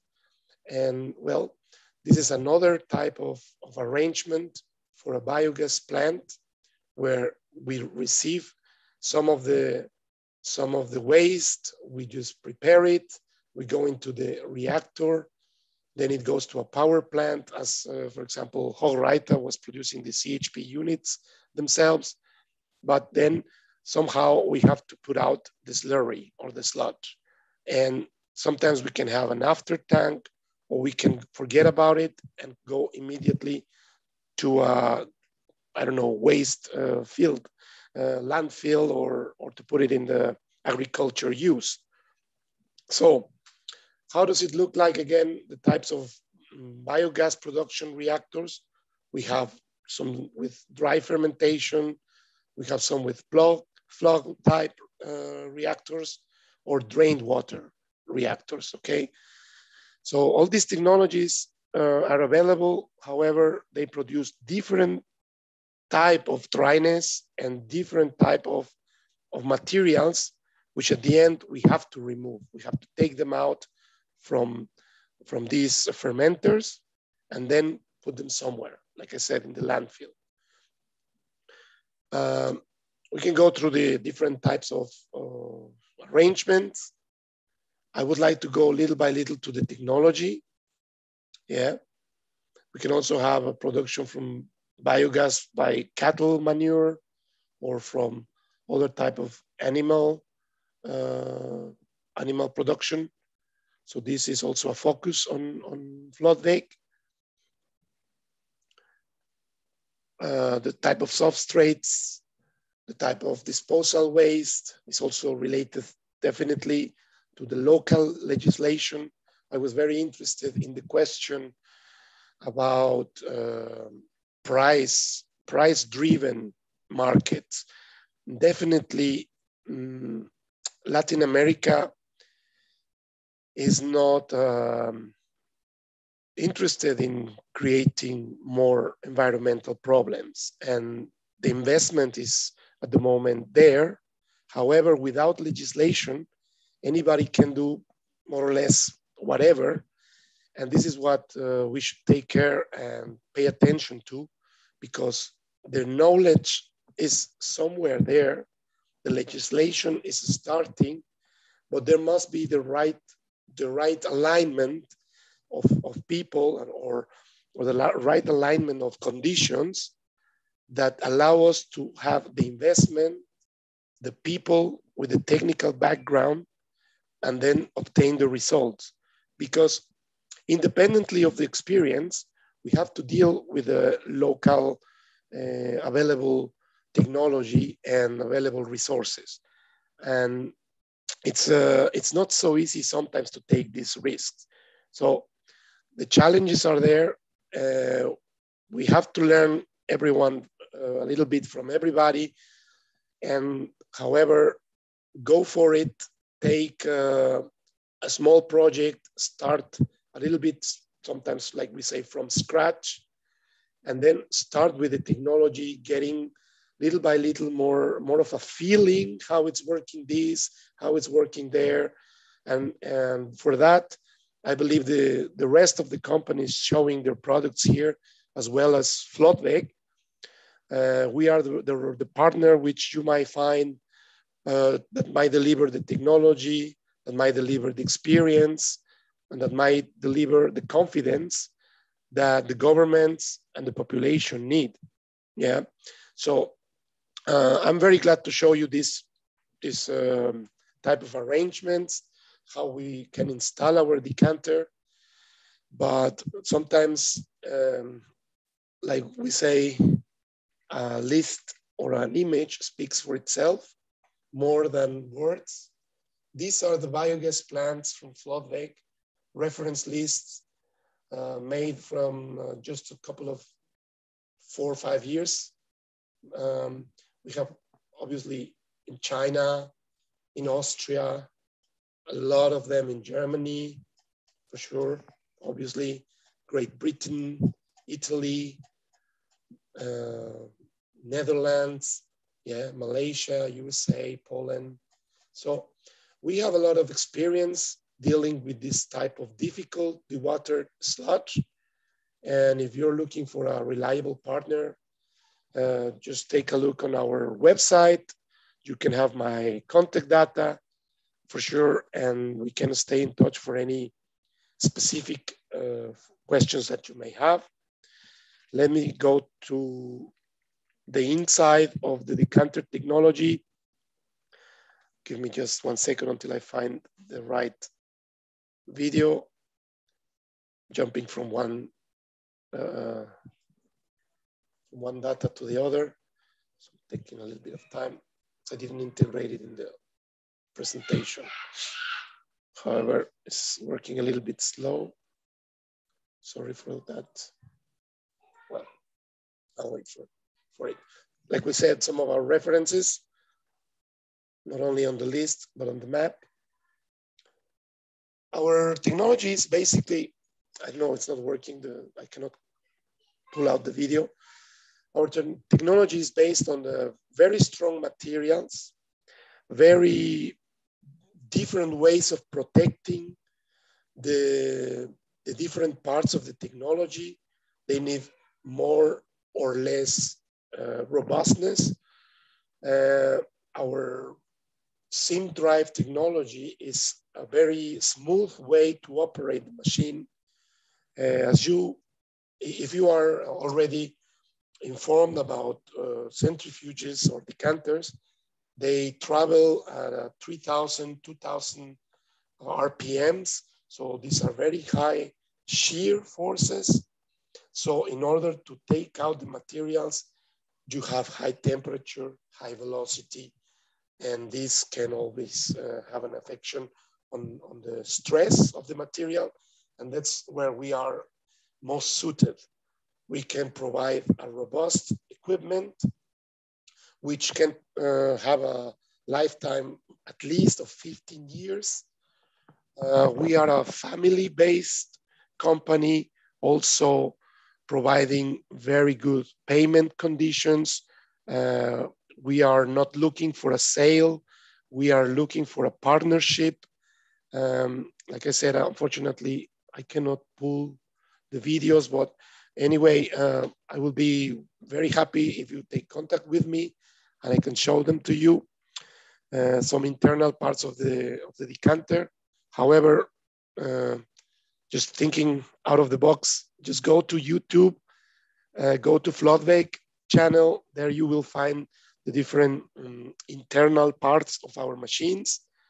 And yeah, we are top 3 producers of decanters worldwide. I'm very glad to be here, and I'm looking forward to your news in a very short period of time. Okay, thank you for your attention. And if there are any questions, please feel free to let me know. Thank you very much, Carlos, for your presentation. I've got one question to begin with. Are you usually working on how to say, brownfield or greenfield investments, or usually in the upgrading of existing plants? We work both. We prepare definitely with engineering companies the coming biogas plants in Switzerland, in Austria, in Germany, in Latin America.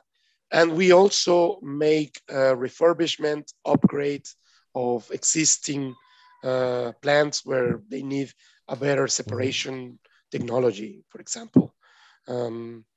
So we are mostly everywhere. We try to be mostly everywhere. Yes. Everywhere where the business is, probably. Huh? Yeah. Right. That's, we have a lot of, I mean, this is sometimes when you say 60 years in the market, it's very easy to say the sentence, but it means that you have so many relationships worldwide that you have eyes almost everywhere. So this is the meaning of that sentence. Sometimes we don't pay too much attention to that, but that's actually the meaning for me, that you have relationships where you made probably a wastewater treatment plant, and then you made a steel wastewater treatment plant, and now you made a biogas plant. So we try to be everywhere, little by little, of course. We produce 1,000, maybe next year, 1,200 machines per year. So that's a good number. We are 1,000 employees worldwide. So yeah, it's a big team, a lot of eyes. Yes. And I'm not sure, sorry, maybe I missed it, but do you already also have like a real team, a sales team or projects team in Latin America? Yes, this was not part of the presentation, but yes, we have 13 subsidiaries directly from Flottweg. And in Latin America, we have, starting from north to south, Mexico, we have Flottweg Peru, Flottweg Brazil, and we have a lot of representative offices in every country. Yes, the main ones are in Chile, in Argentina, in Panama. Yeah, so we are pretty well distributed. Yes. Yeah. Well, and as you said, you're not only active for, let's say, pure biogas plants, but also in wastewater treatment. And as you said, this is not only for municipal wastewater, but also for all the different industries, pulp and paper, I don't know, steel industry, chemical industry, probably as well, etc. Right? That's right. So a lot of opportunities for you, but also a lot of possibilities to use your technology to get more sustainable and also more energy or resource efficient, for sure. Exactly, yes. And the technology itself is 95% recyclable. So this is also part of the payment plans that Flottweg can offer to our customers. You buy the machine now, in 10 years you come back, we pay you back the old machine and you get a new one, of course, for the differential price. But this kind of arrangements have been going on for decades in the company. So this might be attractive also in Latin America, where we have done this kind of deals in many, many ways, from mining industry to wastewater treatment plants and now to biogas. So these are very, very interesting business models. Yeah. So, and now my last question, and I really ask you for a very, very short answer. So do you offer some kind of leasing or flat rate services? Or? That's right. Yes, we can also offer, for example, some sort of purchase. We call it in German, Kauf auf gut Befund, which is a purchase made or based on results. So you can get the machine. If the machine delivers, you start to pay it. If the machine does not deliver, Flottweg is in the contract has to get it back without costs for the customer. similar more or less to IKEA and their 365 days return guarantee, more or less. For example, exactly. Yeah. That's right, Ferdinand, yes. All right, perfect. Thank you very much, Carlos. Of course, I wish you also the best. And well, we will share your contact data as well. I have already shared your YouTube, the YouTube channel from Flottweg. I will just post it again one more time here in our chat so the people got it in front of their eyes. So thank you very much, Carlos. And my pleasure. Thank you. You too. All the best. Bye-bye. Thank you. All right, ladies and gentlemen, now we actually want to do a little shift in our focus or topic. We've had electricity storage, we had gas storage and generation as well. And now we will come back to our surrounding topic of the green transition in the energy structure or in rural and decentralized regions as well. And Carlos, could you please stop sharing your screen? This would be great. And that's why I want to welcome Mrs. Sara Borst from the company iQron. So hi, Sara, welcome to our event. And hi, you're going to show us something and explain us something about the small wind turbines that your company is offering. Yes. I'm going to share my screen. Please.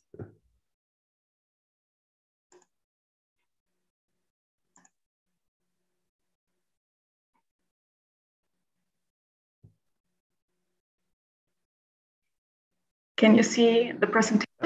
No, we see the wrong window. You have to switch. If you go to no. Just go in full screen again, and I can help you switch the panel. That's no problem. Okay. So I will just switch to German in a second. Wenn du oben auf Anzeigeeinstellungen da draufklickst, dann kannst du da auswählen, die Ansichten vertauschen. Oben in der Mitte. Okay, einen Moment.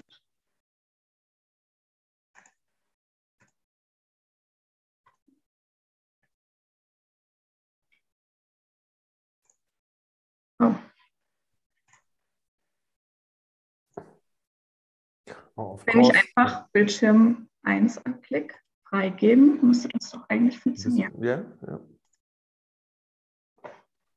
Okay. Nee. So, nee, sorry. Klick mal oben auf Anzeige einstellen, direkt über deine Slide. Da steht es. Und wenn du da draufklickst, dann kannst du, ja? Genau, und dann vertauschen. Jawohl, perfekt. So, here you go, Sarah. Okay, perfect.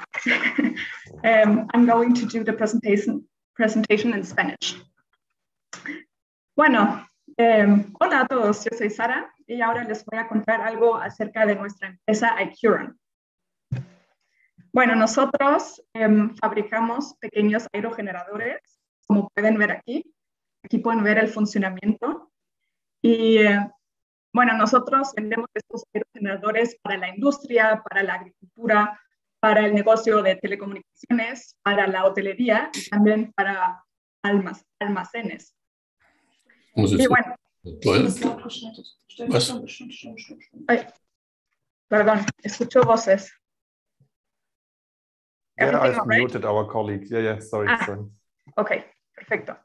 Bueno, como pueden ver aquí en estas imágenes, nuestros aerogeneradores son bastante pequeños. Aquí el diámetro son de 4.6 metros y de longitud solamente estamos hablando de 3,5 metros. Y bueno, nuestros aerogeneradores, tenemos aerogeneradores de 2.5 kilovatios o hasta 5 kilovatios.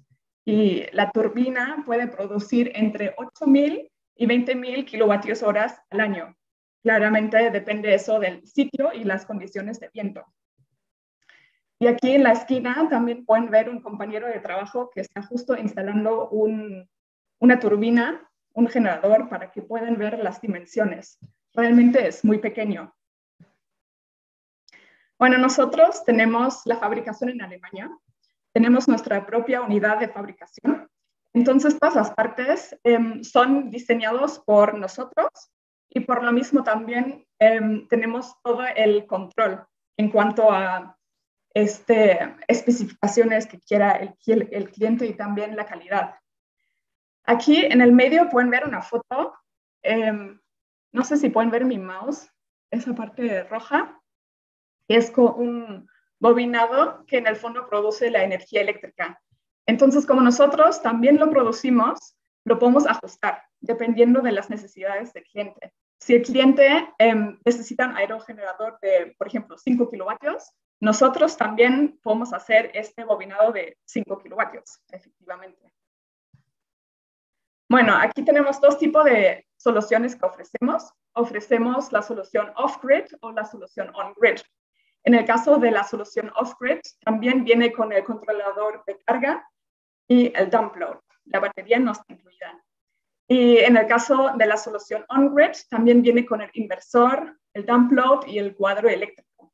Nosotros siempre incluimos en nuestros envíos a la electrónica para que el cliente no tenga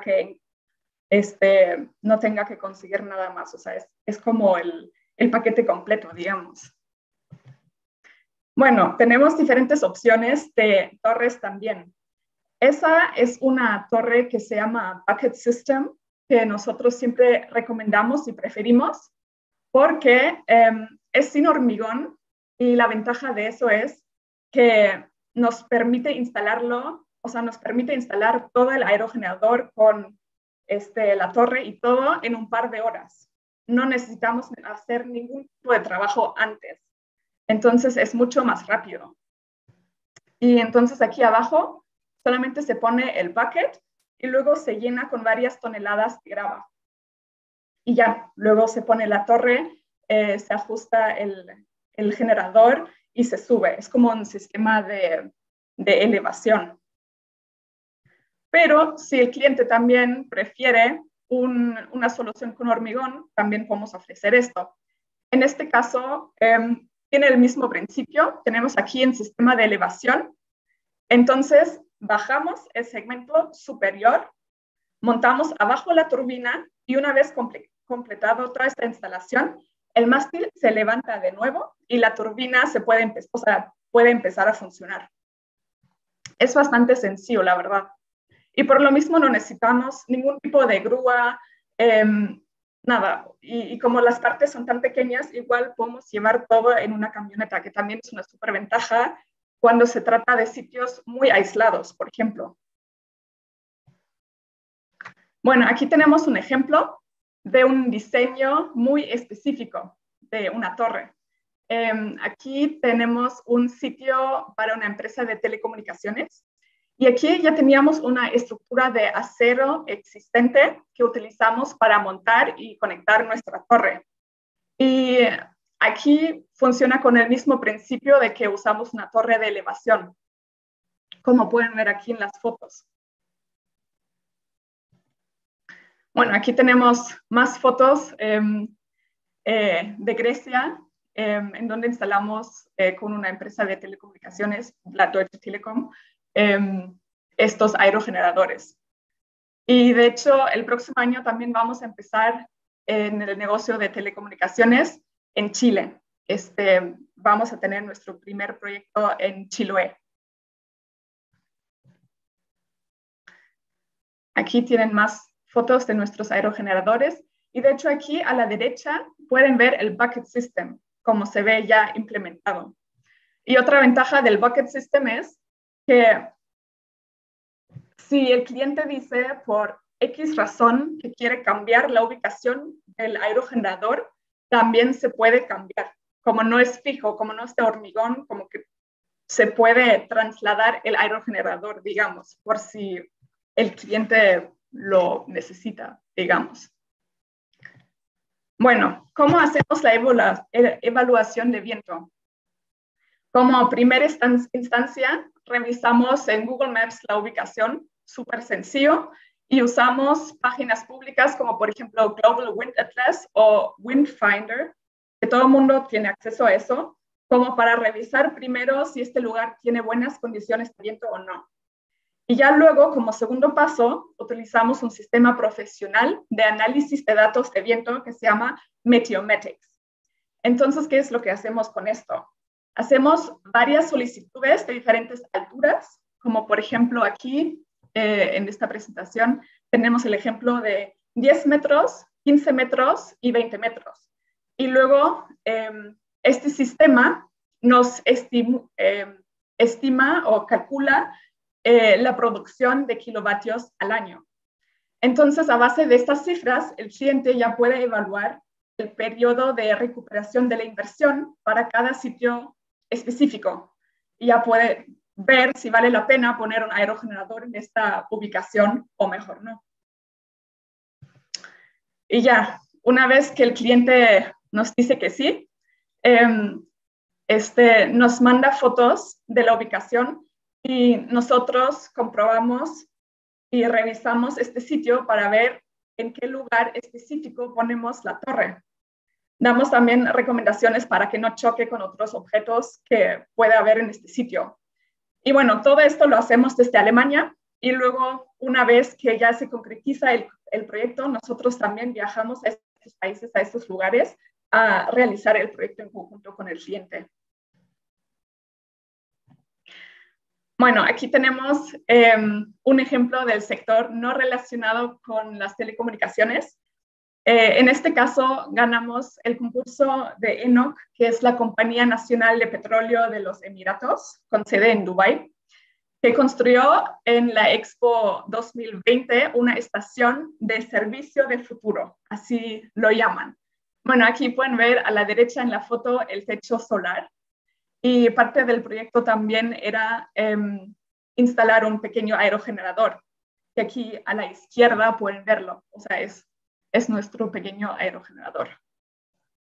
Y aquí también pueden ver un pequeño video de la estación. Y bueno, en este caso instalamos este aerogenerador pequeño con una torre de 22 metros, para que se puedan hacer una idea.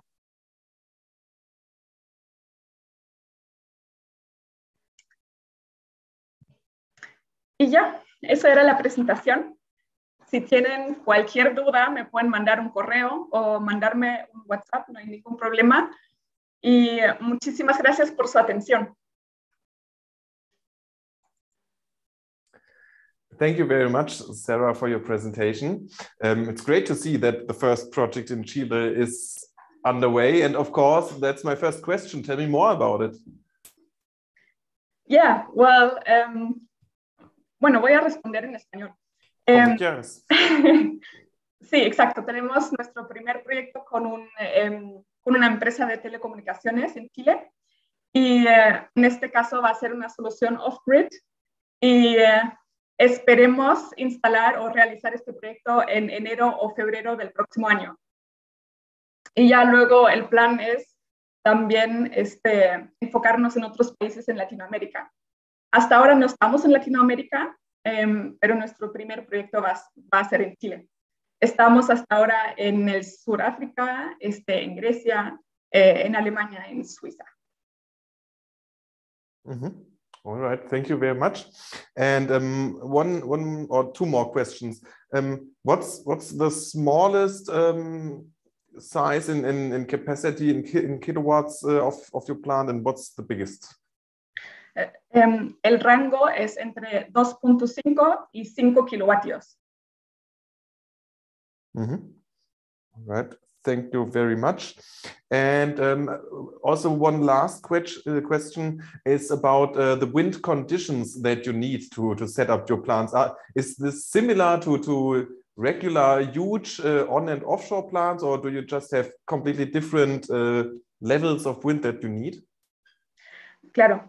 Como los aerogeneradores son más pequeños y por lo mismo también los instalamos en torres mucho más, o sea, no tan altos como los aerogeneradores grandes que conocemos, necesitamos cierto nivel de viento para que realmente haga sentido por un visto económico. O sea, nosotros recomendamos que a partir de 5 metros por segundo ya podemos empezar a hablar o podemos empezar a ver si es un buen sitio para instalar un aerogenerador pequeño.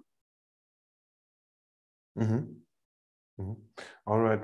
Thank you very much, Sarah. And well, we are thrilled to see how the project goes in Chile, and hopefully next year or so, or in 2 years, you will tell us that it's successful and that the Chilean telecommunication provider has ordered 20 more of your wind power plants. Hopefully. Thank you. All right. Thank you very much, Sarah, and I wish you the best. You too. Bye. Goodbye. So, ladies and gentlemen, that's it for our first session on the topic of green transition in the energy infrastructure. Of course, we will still stick to this topic more or less in general, to sustainability, energy efficiency, and renewable energies. Right now, I would like to open our next session. It's our last session, actually, of our virtual trade fair for this week and year as well. It's about the topic of green tech solutions for smart cities. And I would like to invite our first speaker, or actually our first 2 speakers, because they will work together. It's Mr. Luis Mola from Mola Architects and Dr. Günther Löhnert from Solidar Planungswerkstatt. Welcome to the panel, Mr. Mola and Mr. Löhnert. Give me a second. So now you should be able to activate your camera as well. Hello. Can you hear us, Dr. Löhnert? Yes, I can. Okay, perfect. And it's perfect for you as well? Yes, we can understand you clearly. So feel free to share your presentation. Yes. And tell us more about the first plus energy building in Latin America, the so-called Urban Living Lab. Please. Could you go into full screen, please?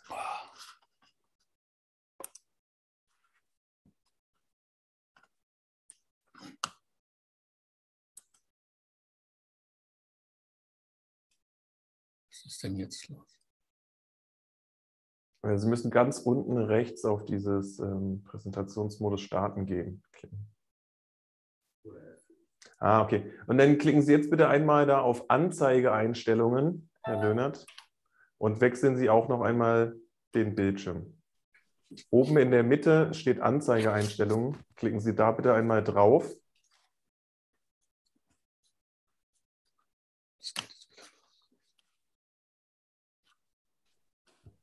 Herr Löhner? Ja, wir sind hier. Genau, genau. Klicken Sie da mal drauf und dann nochmal vertauschen. Ja. Und dann sollten wir es in Vollbild auch sehen. Jawohl, perfect. The stage is yours, Mr. Löhner. Okay. So our topic is Urban Living Lab, which is a much broader consideration of sustainability, not only technologies and so forth. And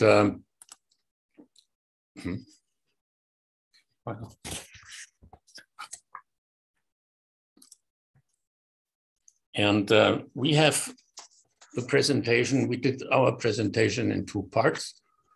One is the concept and the idea, the overall idea of the Urban Living Lab.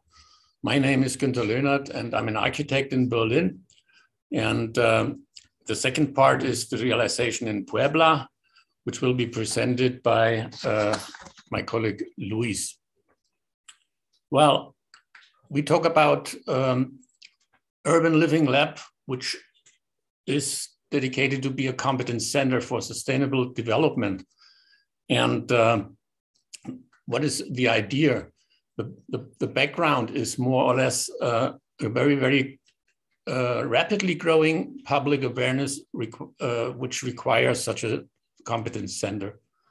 The Urban Living Lab is dedicated to be an incubator and model role as a competence center for future cities. There are, well, 2 main locations or types of location. Universities, campus universities, for instance, which are very close to education, research, and industry, and various city centers, attractive places for information, exhibition, consulting, cultural offers to the public. And of course, the building itself is an accessible exhibit plus innovation space and stage for launching all kinds of projects addressing sustainability.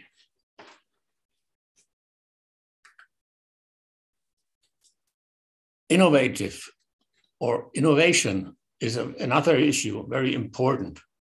These competence centers include a holistic quality transfer towards sustainability. They should be a role model.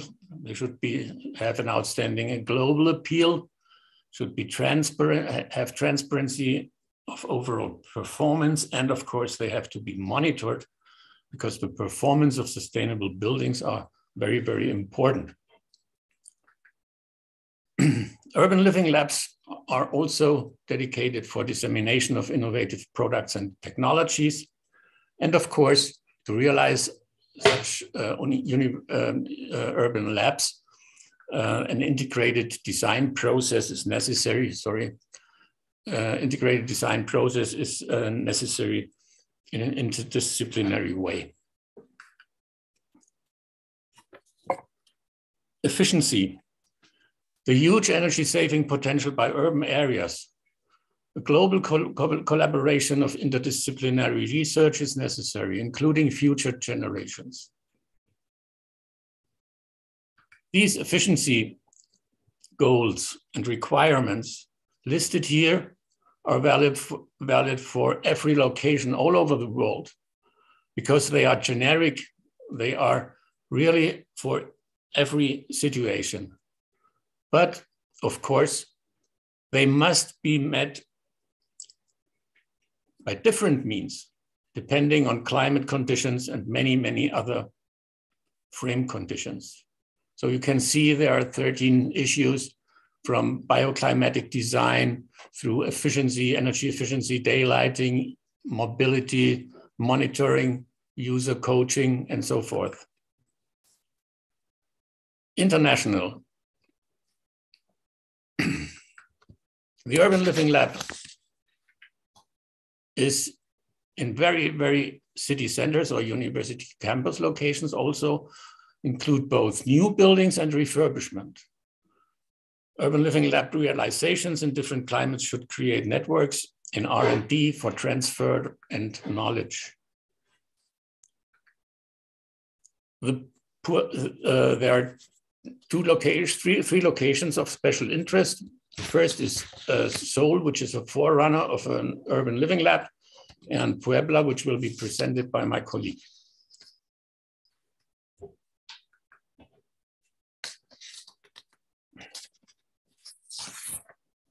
The holistic approach is another issue, very, very important.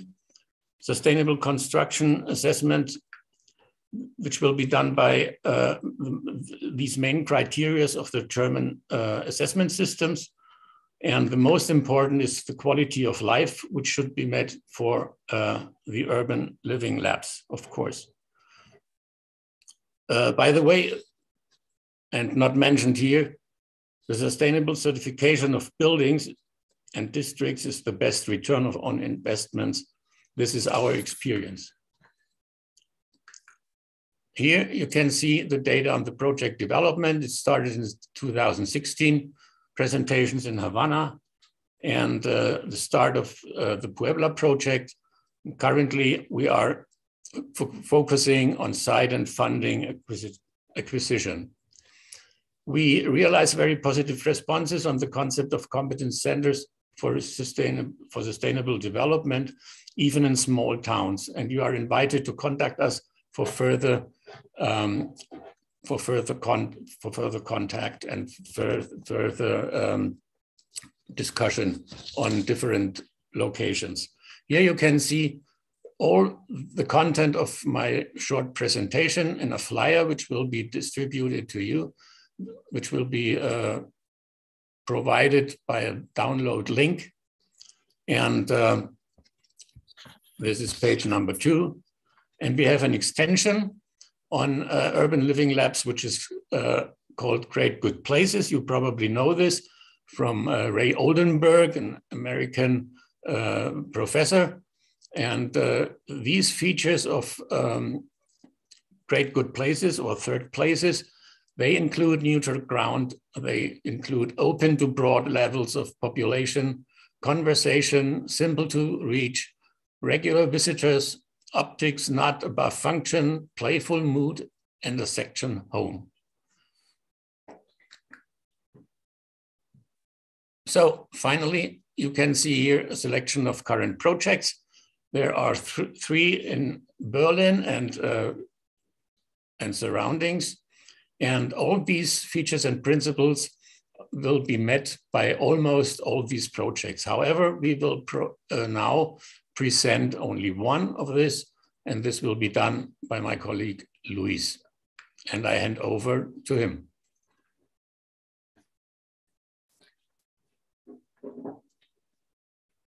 Thank you, Gunther. At this place, my name is Luis Mola. And I'm an architect in Berlin, and we've been working on this project with Gunther for almost 10 years now. I will briefly explain the project at the Ibero Puebla, which is a collaboration that started during the German-Mexican year and continues until this date. It is both a professional cooperation and academic cooperation, which we have done with industrial partners during the last few years. Here you see Puebla. Puebla is located close to Mexico City. We have at the center the campus of the Ibero, which is on the outskirts of the city, and two other places where we're working on the living lab. There's a fab lab in Analco, which is in the historical center, and Valdeparaiso, an outlying neighborhood, which is a stressed, disadvantaged neighborhood. Here you have a zoom of the current location, the Ibero campus marked in red. The dot shows where the Urban Living Lab, which is adjacent to the EDIT, which is a fab lab created along the models of the IMIT fab labs. To the north, you see the campus of the Ibero, which is a linear building. In the middle, you see the parking lot. You see that this is basically a urban condition which is dominated by disjunction, a series of urban islands. To the north, you see the Atoyac River, which is one of the most polluted rivers in Puebla. And then you see the Ibero again in the center with large infrastructures around it. Here you see a zoom where you see the triangle where the Urban Living Lab Zero Energy building will be located on the bottom, the EDIT to its left, and then the largely paved surface of the Ibero in the center, the parking lot, and the campus to the north. One of our main purposes was, as you can see from the following slide, to begin to connect the two different connections of the university, that is to the north, the academic campus, and to the south, the Urban Living Lab with the Fab Lab, so to create a connection between practice and the academic research to the north.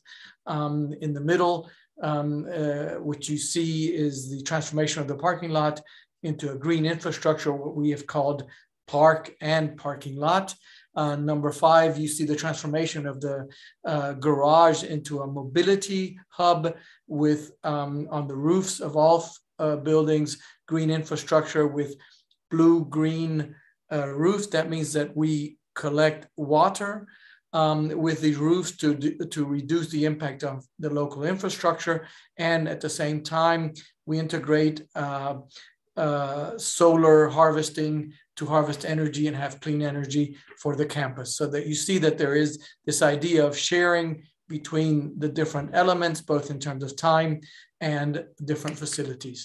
Here you see very briefly some of our moods and some of the transformations that, that we have on the agenda, the transformation of the roofs, the greenering of the building envelopes, and the transformation of the parking lot, which becomes a very central aspect of the project, and the idea of experimenting with different biophilic and animal-aided design features on the envelope of our buildings.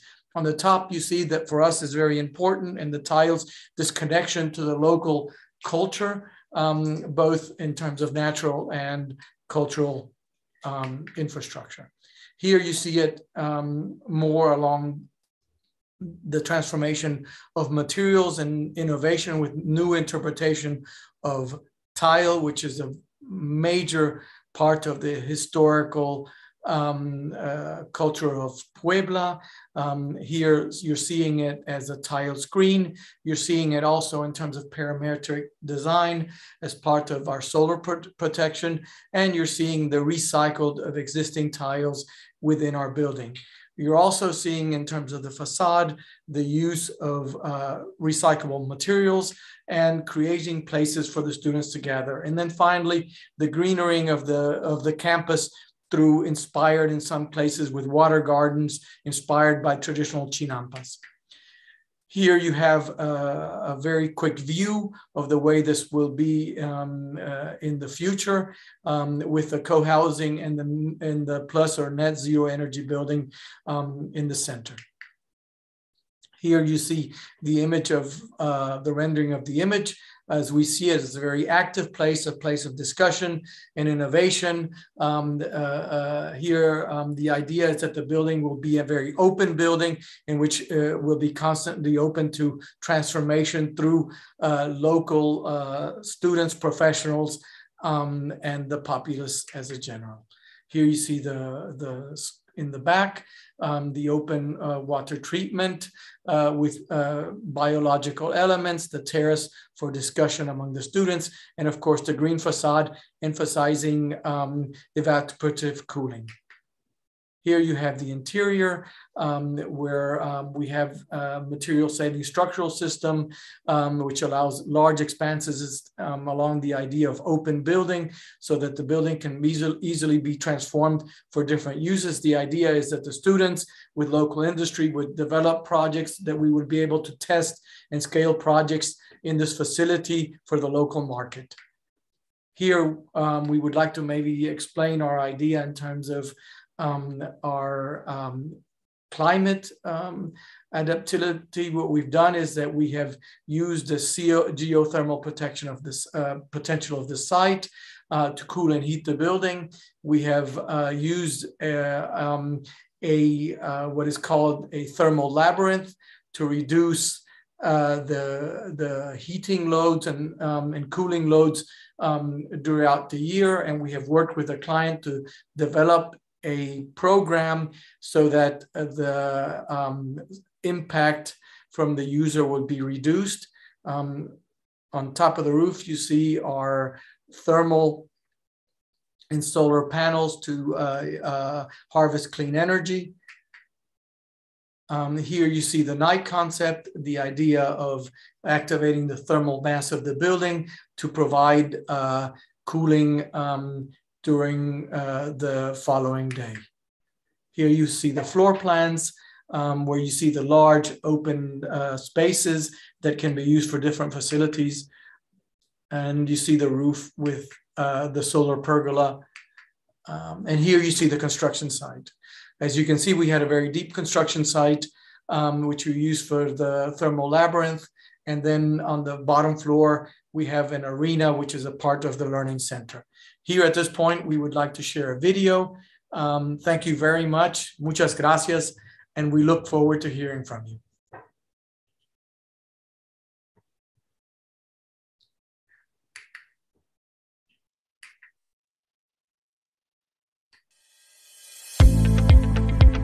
The Urban Living Lab is not just a building, it's an innovation landscape. New products, new practices will be developed to deal with the challenges that we're facing in the future.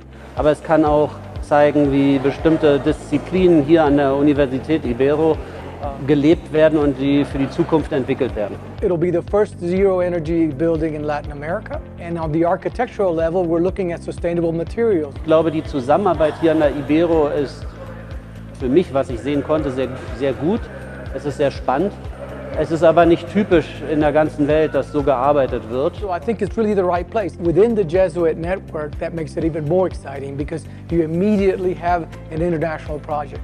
Und sie können das, was sie entwickeln, das Future Design ihrer Arbeiten, das können sie im Urban Living Lab sehr gut zeigen, in Ausstellungen oder aber auch direkt integriert in das Gebäude.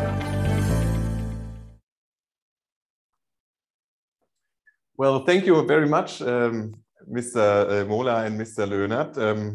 It's quite a decent project, and of course, we all hope, I think, that those kind of ideas would spread worldwide and that there would not only be 3 urban living labs right now, but maybe 30 in the near future, who knows.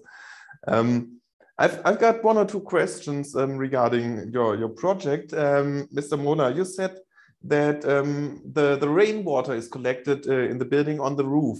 Can you tell us more? Is it also used in the building? Like, is it used in the water processes for the toilet flushings, etc.? Or yes, it is. We have what we call a blue-green roof with integrated solar design, solar panels, so that we use the roof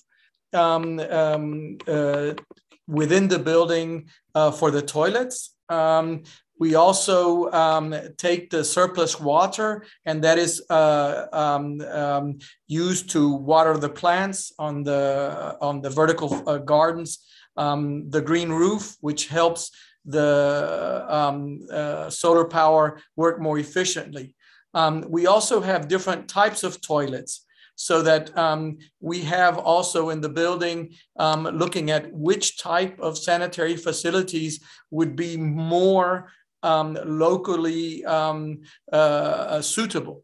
So that is part of this urban living lab, that we work with the researchers and industry to develop, scale new innovations, and then prepare them for introduction into the market and upscale them.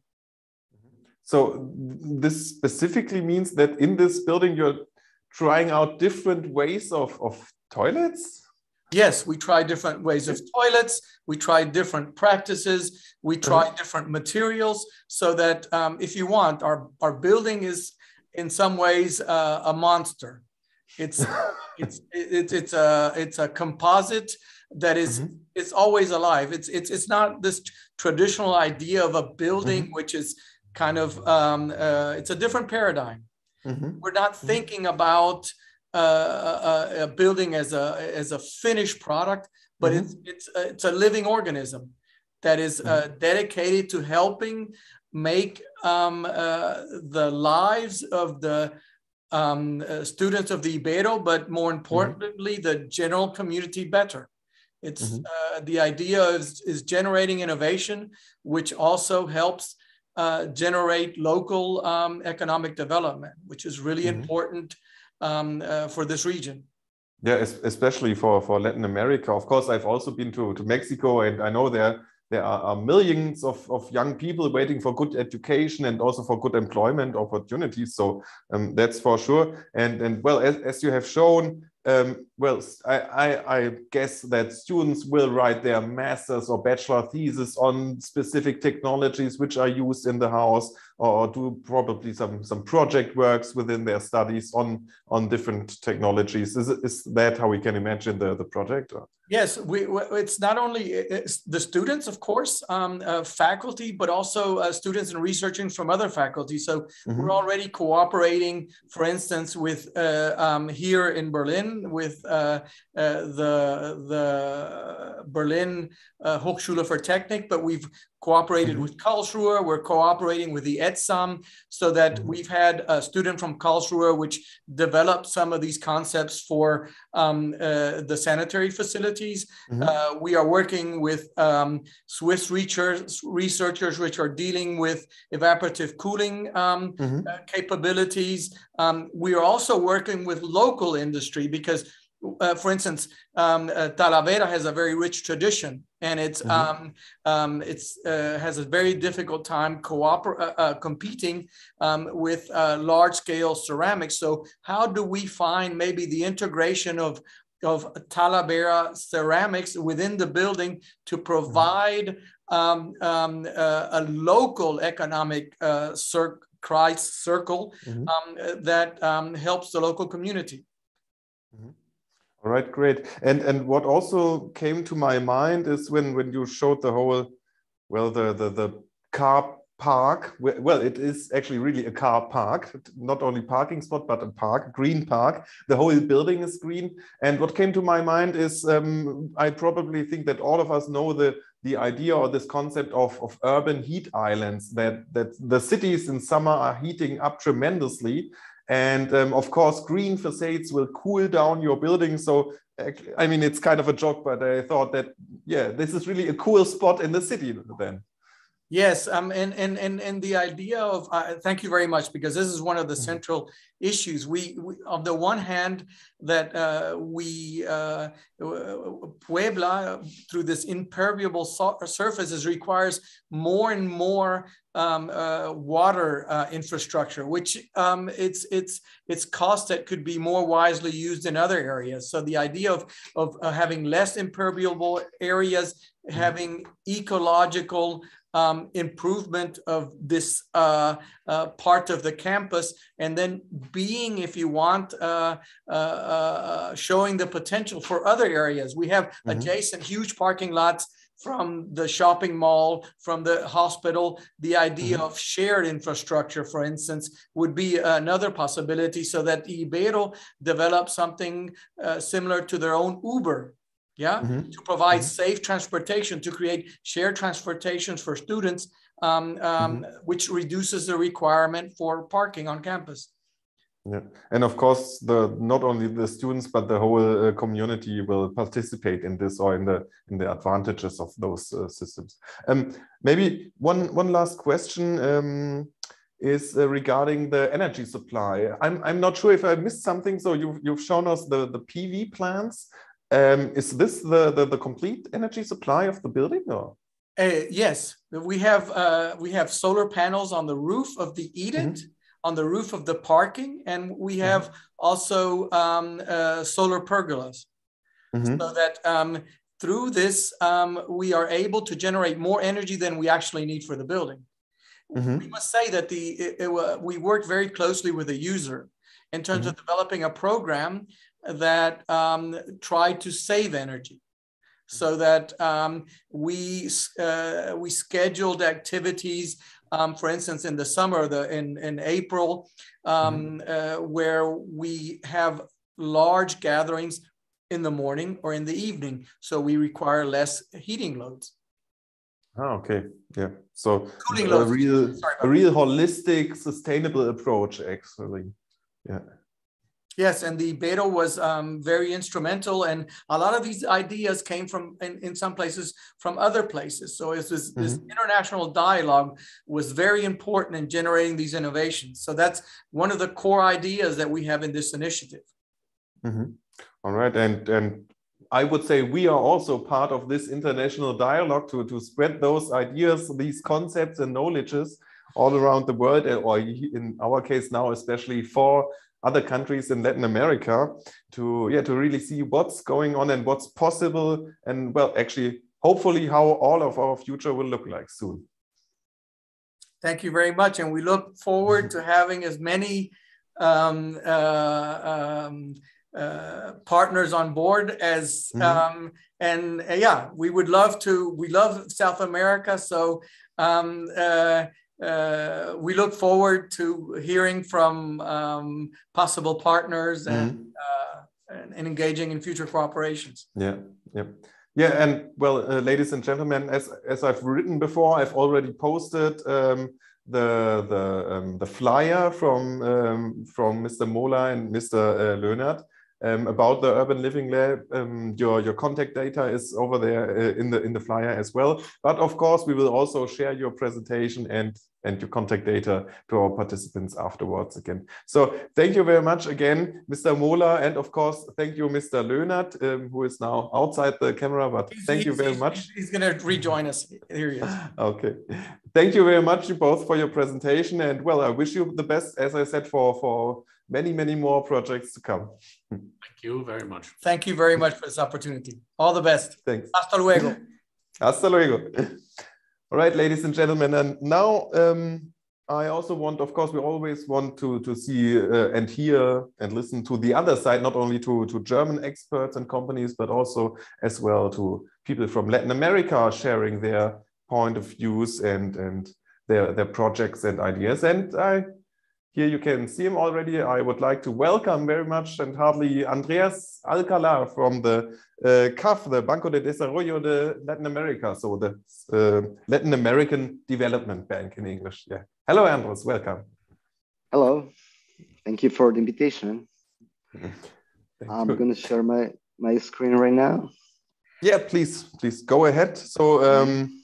So Andres is the principal executive for the principal executive specialist in urban mobility at CAF, and he will give us an insight about e-mobility in the public transport sector in Latin America.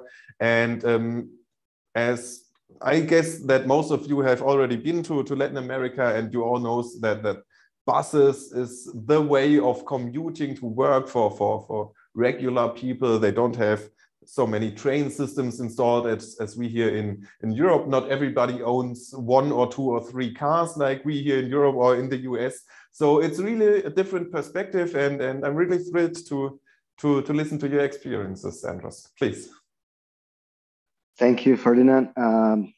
Again, thank you for the invitation. I think I'm gonna make the presentation in Spanish due to the time that is given. And sure, please.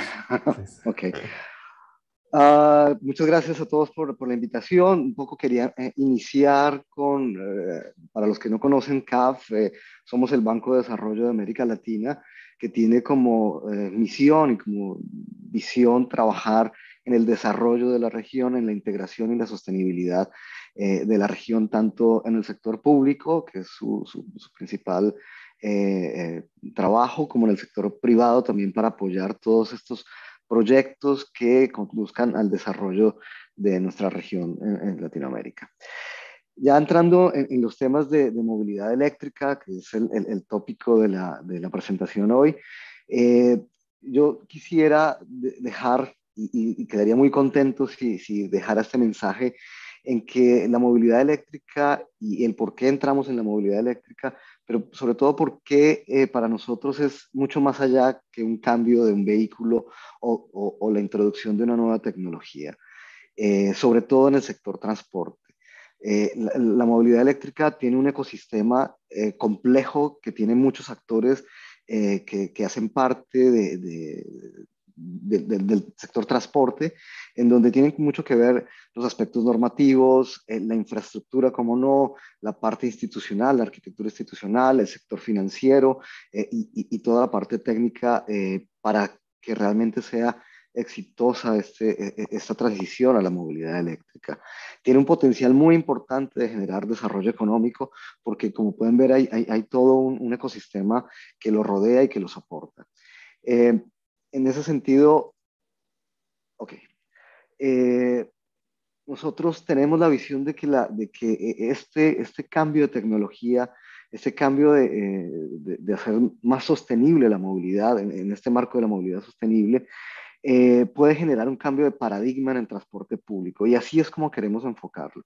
La movilidad eléctrica, y traigo aquí esta cita del más reciente documento de Some for All, del 2021, en donde habla que la movilidad eléctrica es un componente esencial para la transformación mucho más amplia del sector transporte y que debe funcionar con electricidad renovable, de bajo contenido de carbono, y no debe producirse emisiones de escape en el punto de uso. Esto lo que implica es que hay una serie de elementos y un ecosistema, lo quisiéramos llamar de esa forma, asociado a los vehículos eléctricos, ya sean de transporte público o personales o de la micromovilidad, que genera una gran oportunidad de transformación del sector, y sobre todo del sector en el transporte público, de cómo funciona en nuestra región, en Latinoamérica. Esto es un tema que se viene trabajando desde hace ya varios años. Sin duda no somos los únicos que venimos que estamos interesados en este tema, que venimos trabajando en ello. Hay una gran cantidad de agencias multilaterales, de bancos, de fondos verdes y de ONGs que están interesadas, que vienen trabajando, que vienen desarrollando mucho conocimiento para dar el gran salto y para dar el mejor, hacer esa transición de la mejor forma posible en nuestra región y en el mundo. ¿Cuáles son las motivaciones comunes y por qué trabajamos en este tema? ¿Por qué es importante? Sin duda, los compromisos de reducción de emisiones en los países de la región, que ahora se han validado recientemente con la COP26 en Glasgow, y que vemos renovado ese interés en hacer más sostenible el transporte. Hay sin duda también una preocupación por la contaminación ambiental en ciudades, es decir, la contaminación local, el aire que los ciudadanos respiramos en nuestras ciudades y sitios donde vivimos. Igual también mejorar estos sistemas de transporte, como lo mencionaba Ferdinand al inicio.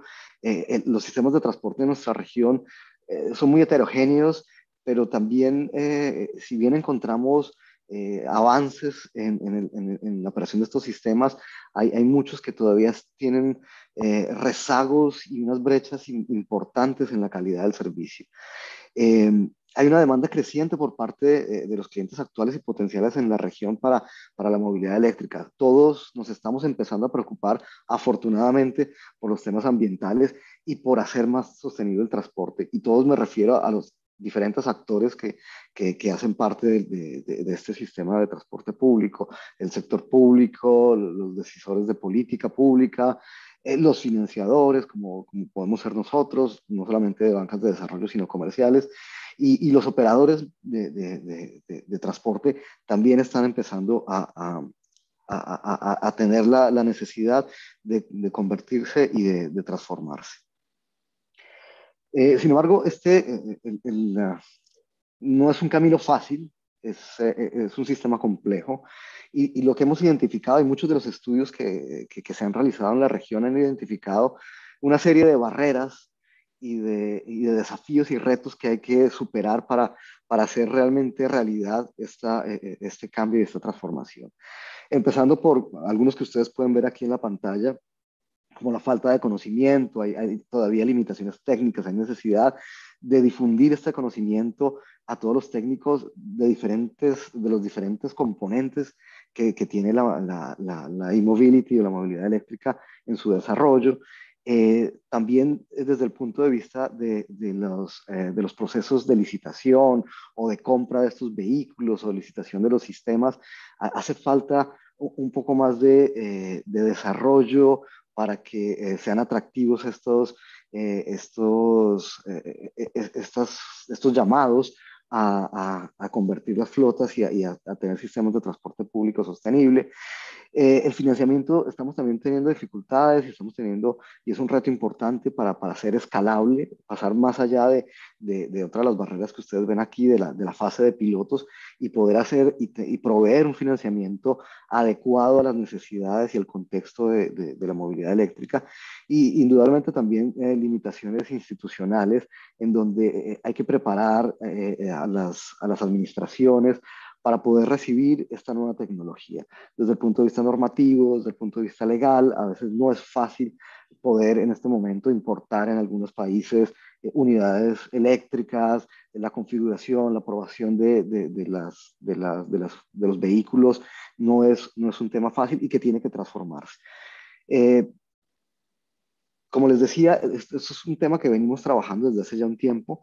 Desde CAF específicamente, nosotros desde el año 2016 veníamos como el primer apoyo que dimos fue en Santiago de Chile para la zona verde de transporte de Santiago. Como pueden ver aquí algunas imágenes del proyecto que acompañamos para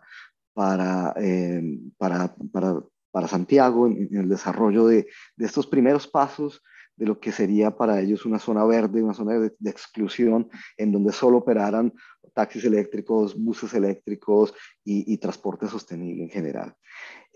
Después de ello, en el año 2018-2019 también desarrollamos este reporte que ustedes pueden descargar de la página de CAF también si les interesa tener una mayor profundidad en lo que se dice, muy enfocado en el transporte público y en las posibilidades y en el estado de situación en ese momento del desarrollo de la política de movilidad eléctrica en el transporte público en la región, con especial énfasis en 4 ciudades que trabajamos. Una de ellas fue Quito, la otra Bogotá, Montevideo y el mismo Santiago de Chile.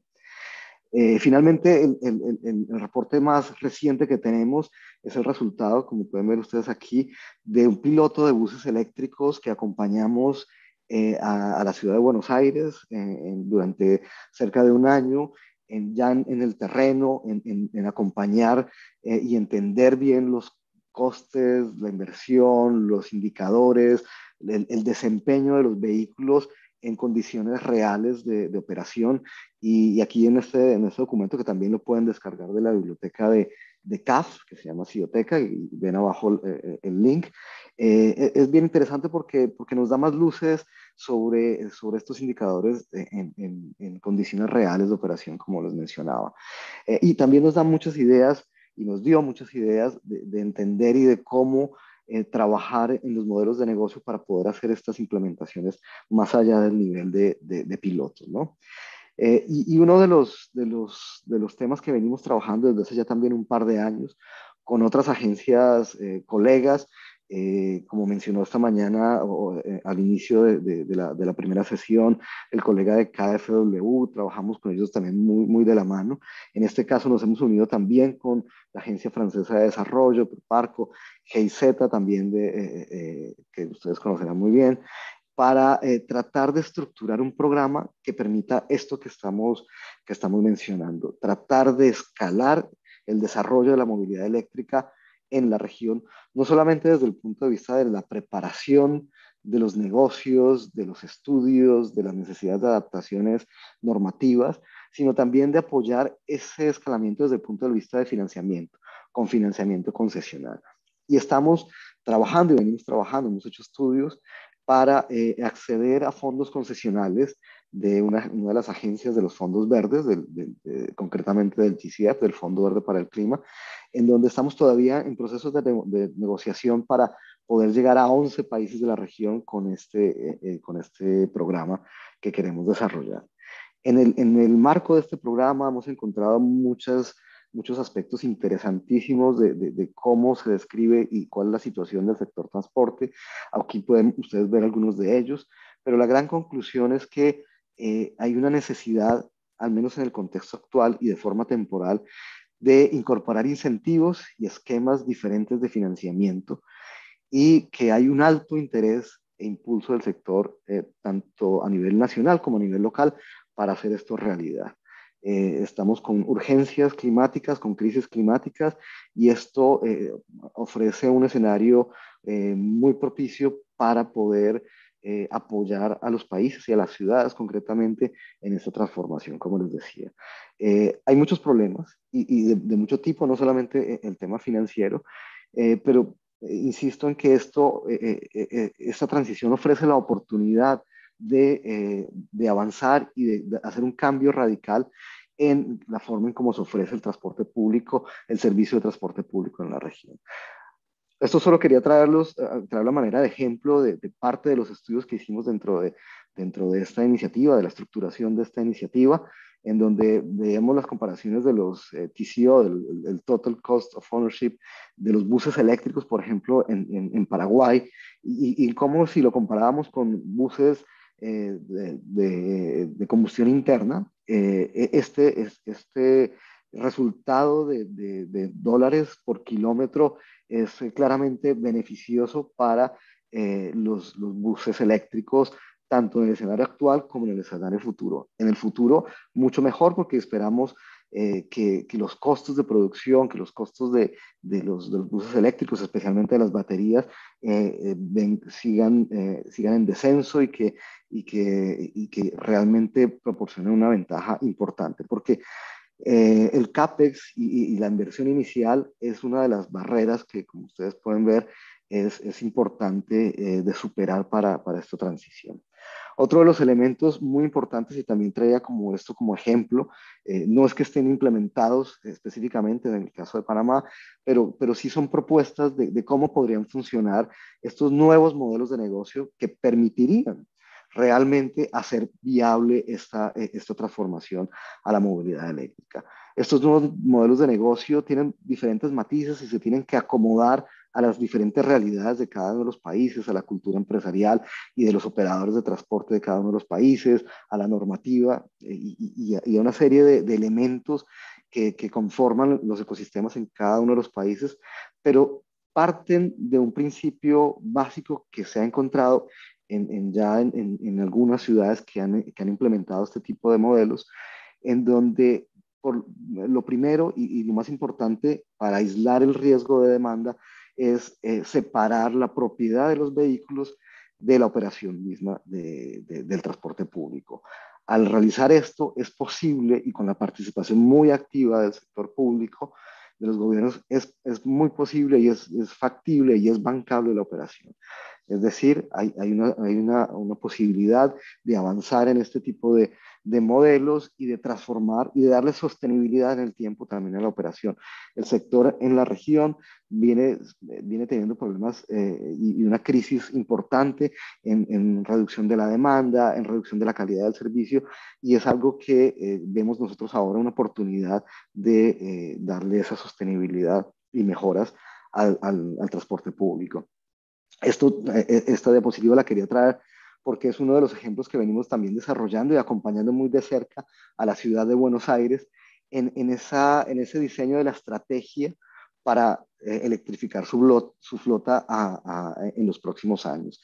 Esta estrategia de renovación que venimos desarrollando en este momento, todavía estamos trabajando en ello, pretende tener una visión de medio y largo plazo de cómo llegar a esa electrificación total de la flota, que es como el anhelo de muchas de las autoridades en nuestra región y en este caso de Buenos Aires, para poderlo cumplir de una forma eficiente y realmente atendiendo las necesidades climáticas de nuestros países.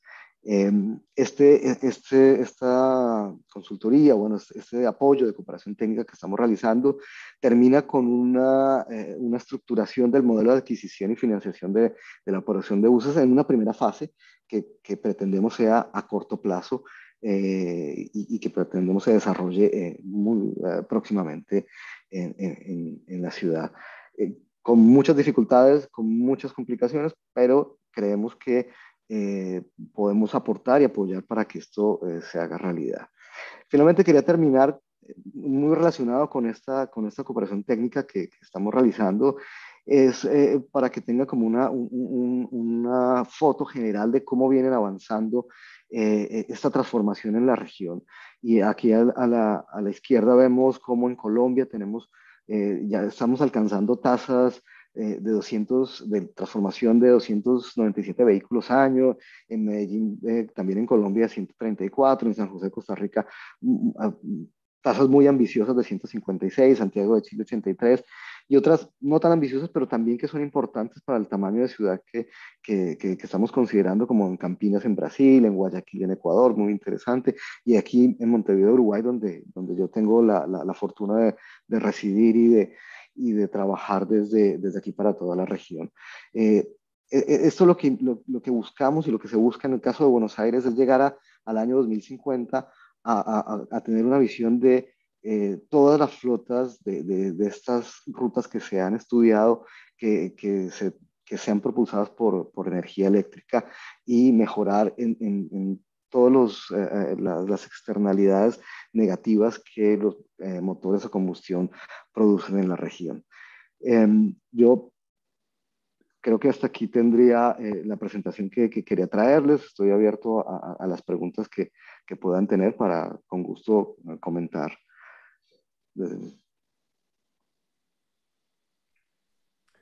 Thank you very much, Andres, for your presentation. Oh.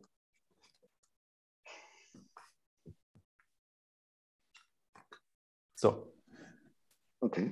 This was something that you should not have seen, but no problem. Thank you very much again, Andres, for your presentation. That was really a nice insight into how fast the market is actually changing in these countries.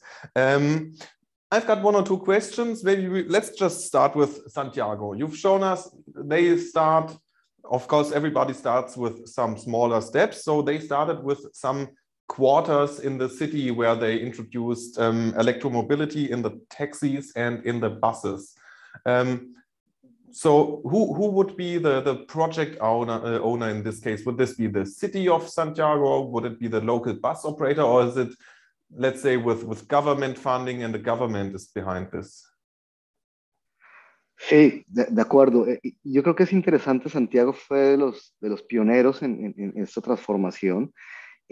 Hicieron varias pruebas piloto. Ellos finalmente lograron un modelo de negocios muy interesante donde hay una participación público-privada bien importante. Desde el sector público y digamos desde el gobierno central apoyaron la forma en que los contratos de concesión se tenían que diseñar para incentivar al operador privado a adquirir flotas eléctricas y a implementar el sistema o varios de las rutas con estos autobuses eléctricos.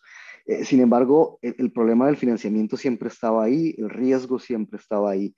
Y aquí hubo un actor muy importante que entró a destrabar, digamos, el problema que fueron las distribuidoras de energía eléctrica de la ciudad.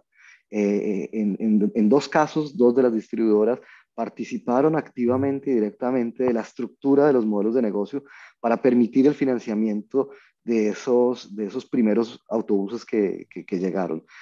Luego, este modelo fue copiado y ha sido copiado en Bogotá con mucho éxito, y Bogotá incluso ahora ha sobrepasado el número de autobuses que ha comprado y que ha adquirido para su flota, pero todos bajo ese mismo principio de separación de la propiedad del vehículo y de la operación de la flota, con una participación muy importante del sector público para dar las garantías a través del subsidio a la brecha de inversión que haga viable y bancable los proyectos, ¿no?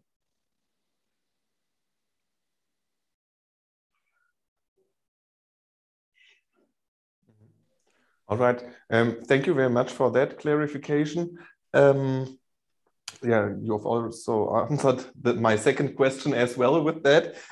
Okay, let's take a look at Paraguay. You have shown us the very nice differences, the comparison in prices, total cost of ownership for combustible fueled buses and electric buses.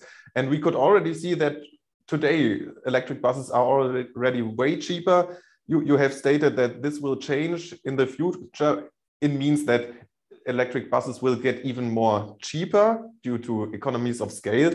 And I would just like to mention that just look at today's time. So fuel prices will probably rise even further in the next decades to come, so that those projects will soon be the only ones which are economically viable anymore, I guess. Así es, totalmente de acuerdo, porque además de eso, y algo del tema que no puedo entrar muy a fondo, está relacionado con todo el ecosistema de los buses. Actualmente los operadores tienen una larga tradición, los operadores de transporte público, de otra serie de ingresos asociados a la reventa de los buses, por ejemplo, el mercado de autopartes y de provisión de insumos para los mismos autobuses, que generan cierta barrera por no saber qué va a pasar cuando llegue una nueva tecnología a desarrollarse. Pero lo que entendemos es que esta tecnología, si bien es mucho más barata de operar, va a generar también muchas oportunidades de negocio en temas como economía circular, como la segunda vida de las baterías, como las mismas capacidades necesarias para atender motores eléctricos en este momento, el desarrollo de la red de infraestructura de carga va a ser muy importante también. Entonces, yo creo que van a haber compensaciones y el precio también por las economías de escala, como mencionabas, va a descender de las baterías y de los vehículos eléctricos. Y esta brecha que hoy en día vemos de inversión, de diferencia de precios, se va a cortar mucho más y eso va a hacer que también pues terminemos, yo creo que todas las flotas adoptando esta tecnología, este tipo de tecnología.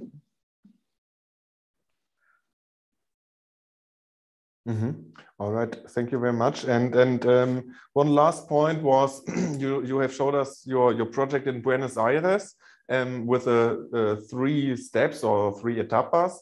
Actually, I've counted 4. I've counted analysis, strategy, prioritize or prioritization, and then the realization in the end. That's correct?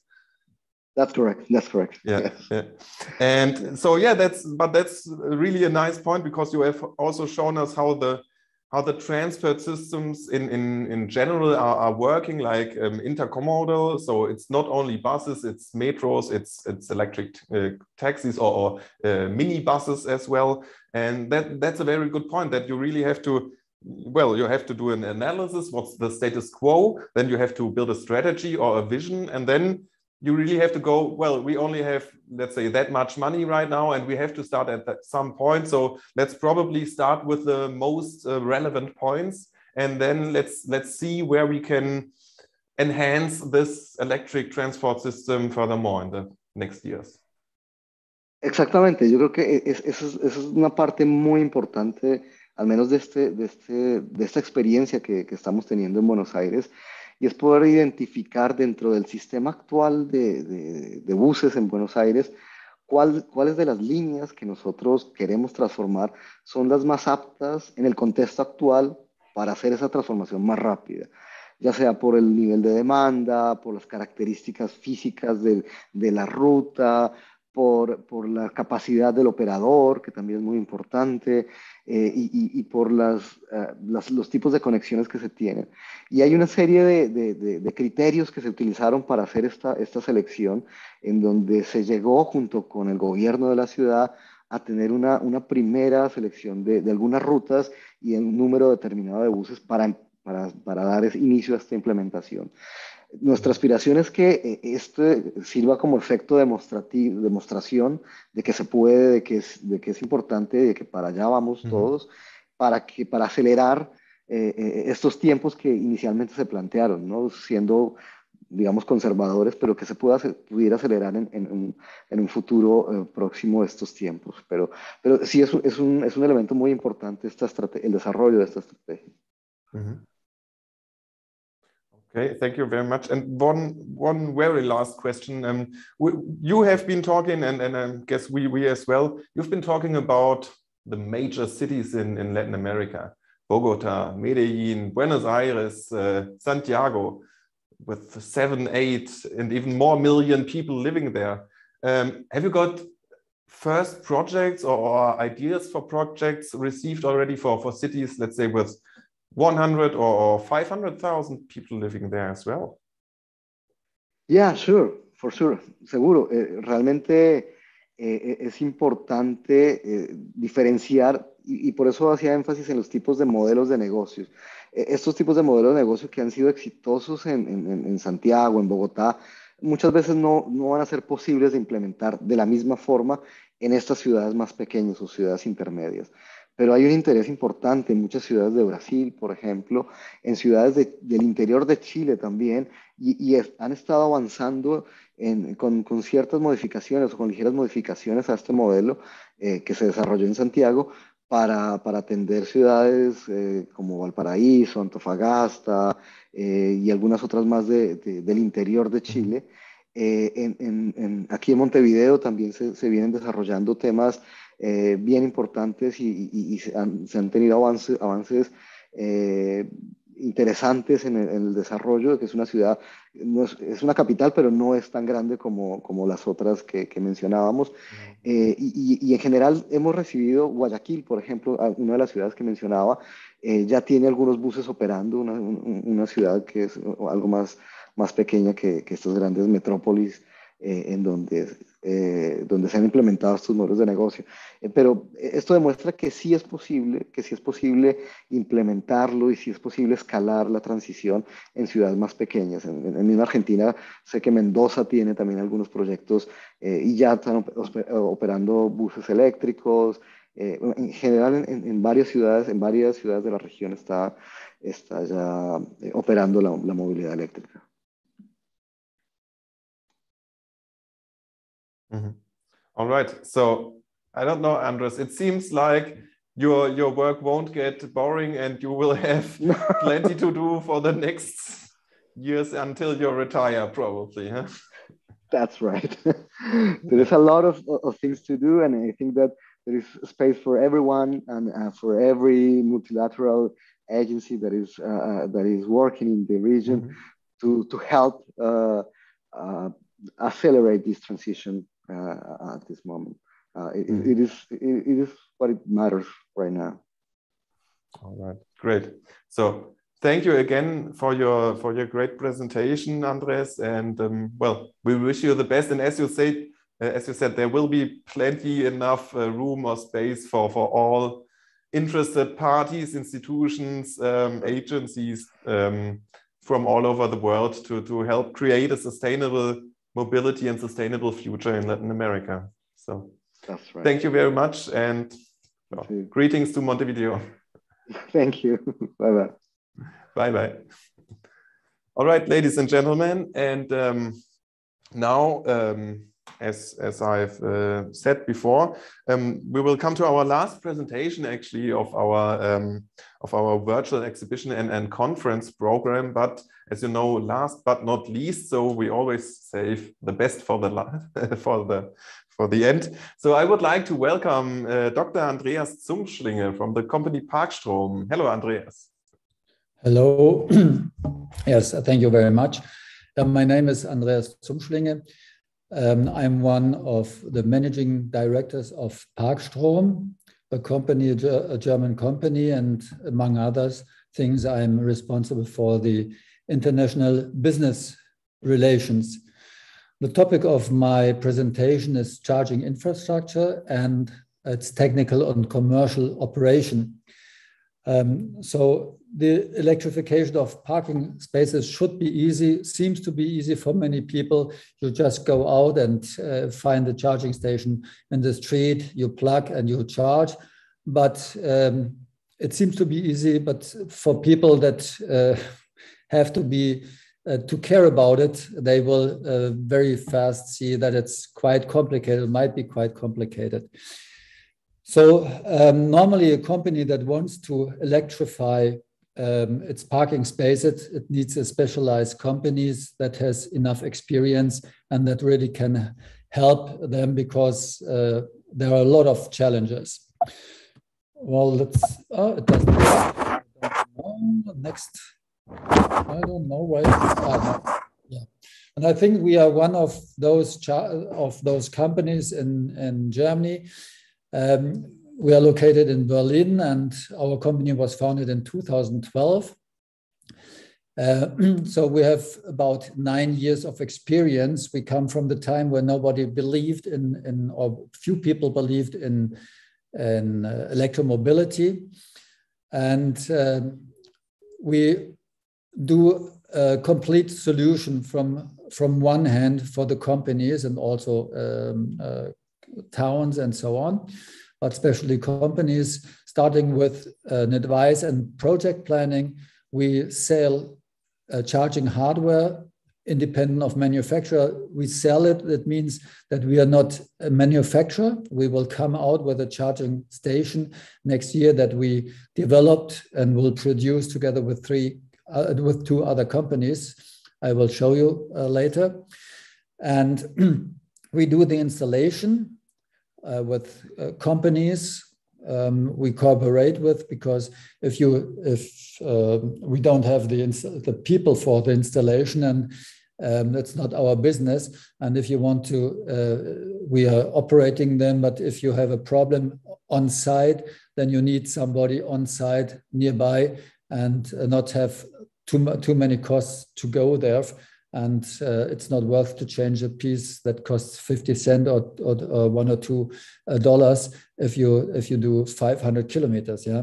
So then we do, when it's installed, we do the technical and commercial operation, and therefore you need a backend. I will explain, talk a little bit about the backends later. We are actually working with 4 different backends to be able to fulfill the requirements of our customers. And next year we will come out with our own backend where we put all the experience and everything inside, and we will only work with this backend. The aim is to have one of the best top 1 to 3 backends in the world. So why I am here on this fair, I'm interested in Latin America. I was in 2018 the first time on a fair in Sao Paulo, when you've hardly found something in the internet about electromobility in Brazil. And I built up a small network there, and it grew and grew. And 1 year ago, with 3 Brazilian people, I was coordinator and co-initiator of the LEMOB, Laboratório da Eletromobilidade. We are only on Instagram and LinkedIn, but soon we will have our website. And the plan of our company and my plan is to go to South America, to Latin America, in beginning of next year. In Brazil first, and we will build up Parkstrom do Brazil, and then we will offer our services also in Latin America. Maybe also in Colombia. I spoke some minutes ago or 1 hour ago with somebody, and well, it will be very interesting. So as I told you, I would like to give you a quick overview about important aspects of infrastructure and the operation, and I will start with the infrastructure. If you, wait, it's going too fast. If you decide to electrify your parking spaces, it's very important to make a detailed usage analysis and operator concept. This is important for the selection, also for the hardware. There are various access and billing options. Maybe you have a company that just has a fleet, then you normally don't need intelligent loading infrastructure. If you want to share the charging points and sell energy, then you need an intelligence and a connection of the charging hardware to a back end. Yeah. Then also sometimes if you have a big fleet and you have only a certain quantity of energy, then you need either to make a new connection to the grid, or you need a last management. Last management you normally have now in the intelligent, also non-intelligent charging stations. It's a local last management, but to avoid the high prices for the electricity, if you take too much energy, sometimes it's recommended to have a dynamic last management also. That means that, you know, a charging station is a normal consumer of electricity, and then you will define, you know, the quantity of energy you have, you will define exactly what consumer needs to always to get energy, and then you can decide what energy of the energy you still have goes, for example, into the loading infrastructure. And yeah, the installation and service for the operation of charging infrastructure might also be interesting, but it's not so interesting for the selection.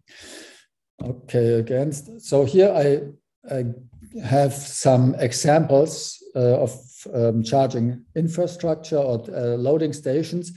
I don't know if you can see all, because there's I can only see 4. Maybe you see more. We can see 5 of the. You can see 5. Okay, there should be 6. you see on the Sorry, top, I can see 6. You see a big one, and here also one. It's fast charging. It starts fast charging. You say here in Germany normally from 22 kilowatt, but you also it's DC. Yeah, fast charging is DC. You can also buy chargers with 20 kilowatts DC, but normally it starts here in Europe with 50 kilowatt. And this is for really fast charging up to 350 kilowatts or more in the future. This is interesting for fleets, for big trucks and so on. But also on for cars on highways and so on, where you don't have so much time to charge. It's quite expensive, and the installation is very expensive. Here you see in the middle up there, I don't know if you see my mouse. There you have a small one. It's for home charging. Normally you don't need an intelligence. It means connection to a backend. So you just go home in your garage and plug and then you charge. And then you see with 1 or 2 charging points, examples of charging stations. Also, it depends on the parking places. If you need a charging station with only one charging point or 2 charging points, it's also a question of the costs, because you have to put the cables in the earth and so on. And sometimes it might be better to take a charging station with 2 charging points. So then the question is, as I already mentioned, do you need an intelligence if you want to share the charging points, because you have employees and clients and so on that need to use or want to use it. You sell energy, and therefore you must have a billing, you must have monitoring, etc. Then you have to take the more expensive one, yeah. But then you can sell energy and also get a return of invest. In Germany, it's quite difficult because we have the highest energy prices in the world, and you cannot put very high prices for the electricity. In other countries, especially in South America, also in France, where you have a lot of atomic energy and water energy, you have better prices, and you can, I think, make good business with the selling of energy. Then I can only recommend you to pay attention when you select the charging stations because of the quality. I would always take a proven, well-known brand manufacturer. I listed some that are well-known here in Europe. And I already said this charging station, this stupid one, I would say, it's about 400 euros, but the big fast chargers, they can easily go up to 50, 60, 80,000 euro, plus the installation that might be even more expensive. Then not always the product that you find on the market is the right one for you. And here, for example, I hope you can see it. We had it's a client of us. They wanted to have conception and construction of central charge for central charging hub, where you find the charging station or the product on the ceiling, so that the drivers just have to pull down the plug, for the car. It's better for the place. You don't have to do this installation. And this was something that was not on the market, so we were asked to find a solution, and we did it.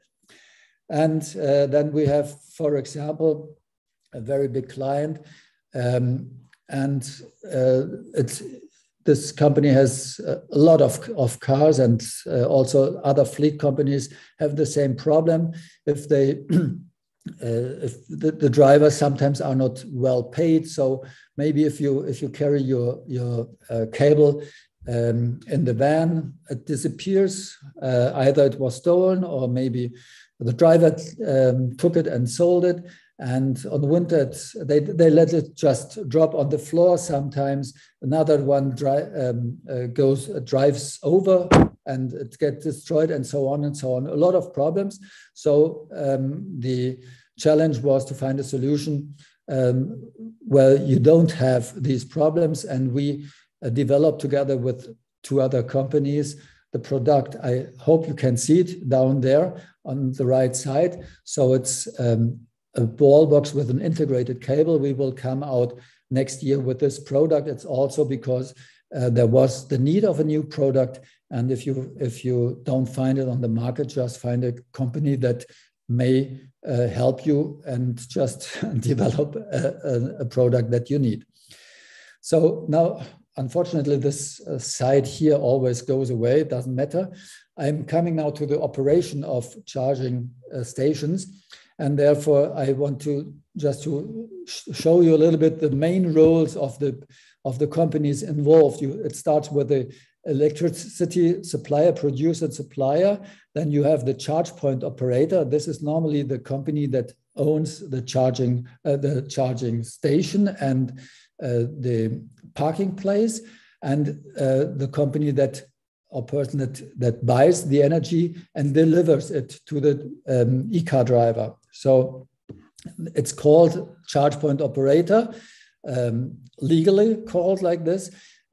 But a company normally is not able to do the operation. You need a backend, you need staff, people that are able to use the backend, and this 24/7 sometimes, yeah. And you need at least 2 or 3 persons to do this. And for a smaller company, also bigger companies, this is a challenge. And so normally the companies look for specialized companies like our company also, and they are doing the operation for them. And those companies, like our companies, are also called charge point operator. And what are they doing? The technical and the commercial operation. It means they care about the charging station, that it functions, and they also do the invoice. Yeah? The charge point operator, he sells the energy, and we are doing the invoice. We are taking the money for them, and we pay the money for the electricity to the charge point operator. And then you have the EMP, it's the electromobility provider. These companies are the companies that normally give access to the charging stations.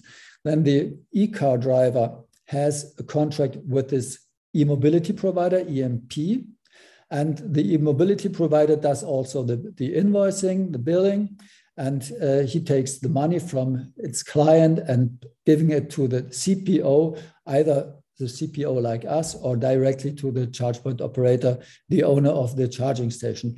It's very simple now here. The presentation here is very simple, but then you have at least an overview. And if you ask to get the presentation to be able to follow this or to see this again, then you find here a short description of the two of the CPO and the EMP. Then I spoke about the technical operation and the commercial operation. Technical operation starts with the commissioning of the loading infrastructure, then the authorization of charging. So there are a lot of things that you have to care about. For example, the access, which charging card can be used for to get access to the charging stations. Maybe you have a charging station with a direct payment system, bank card or credit card. Those credit cards are quite expensive, still quite expensive.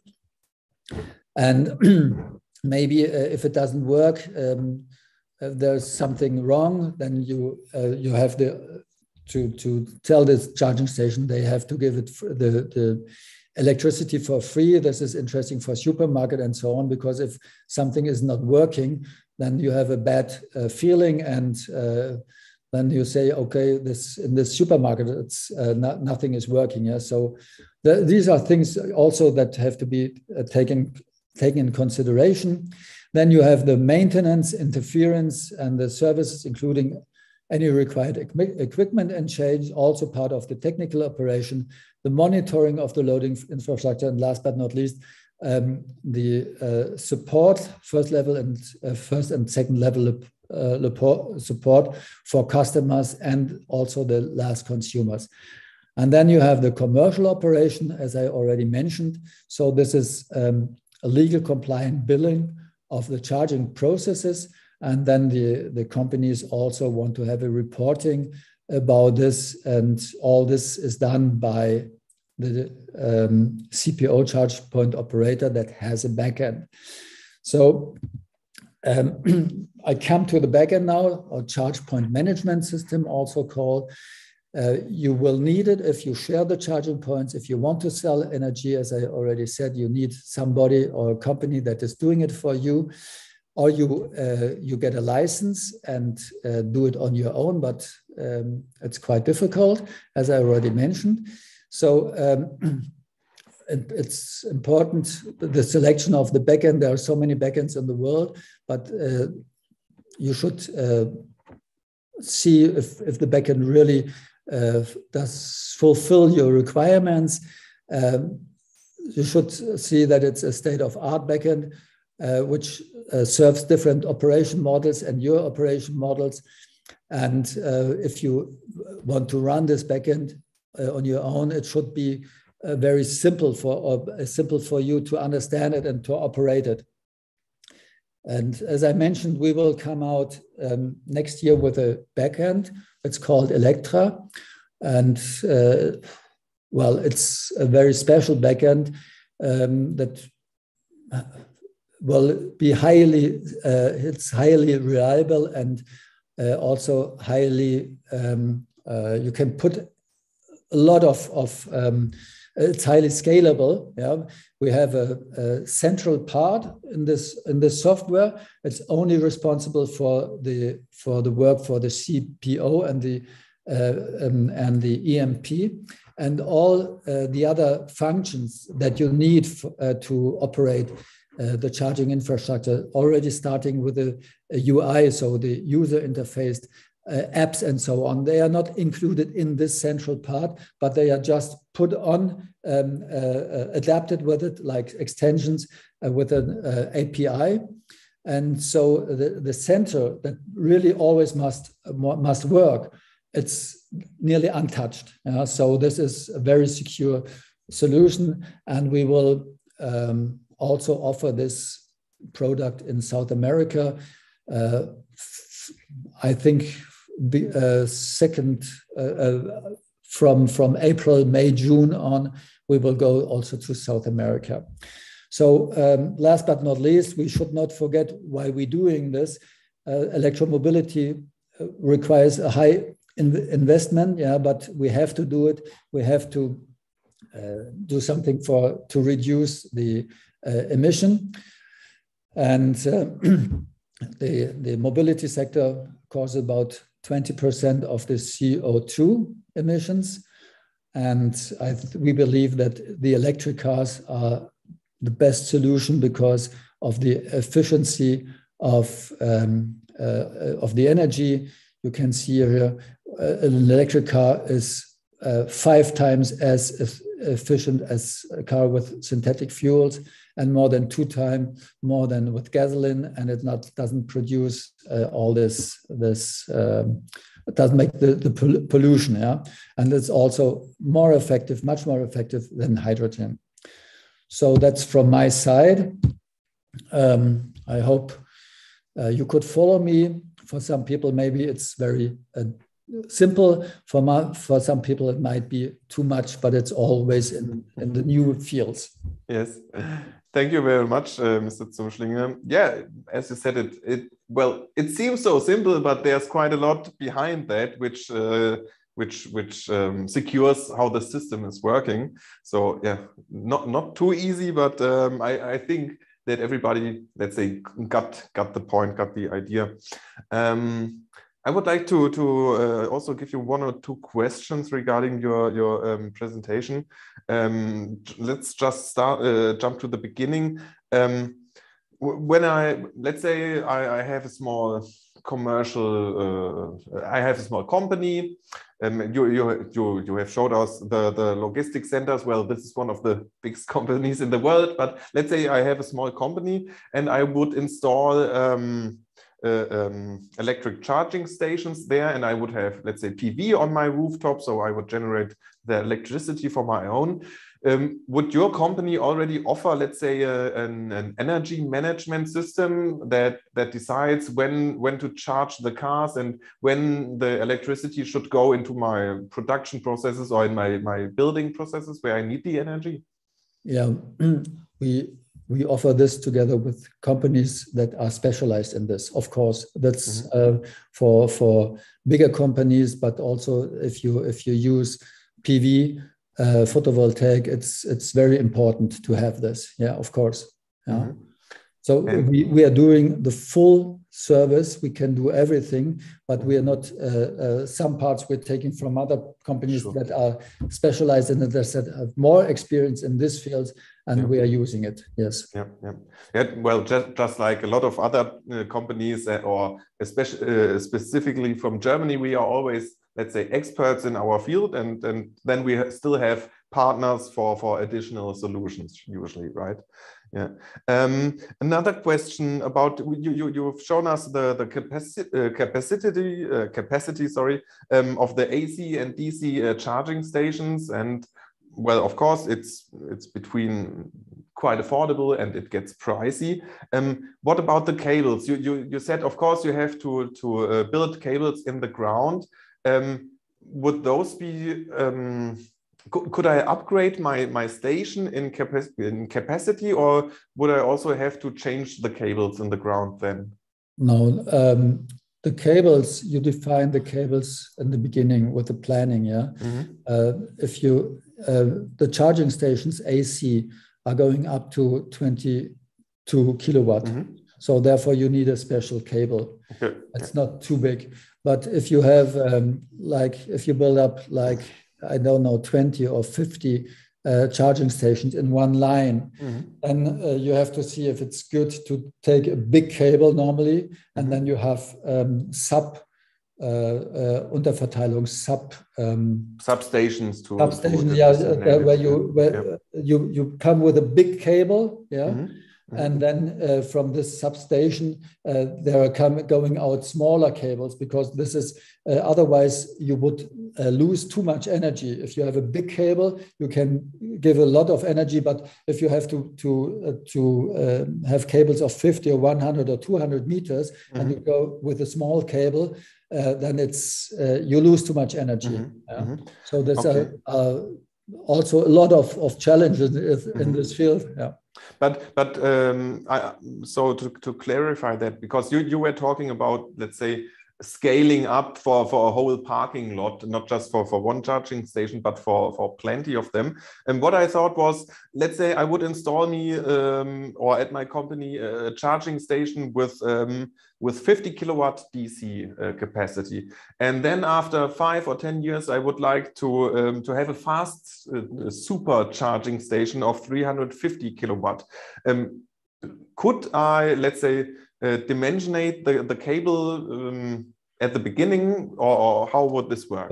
Well, first you have to find the right charging stations. Yeah, you have charging stations that have the capacity of 50 kilowatt or 75, but you can grade it up.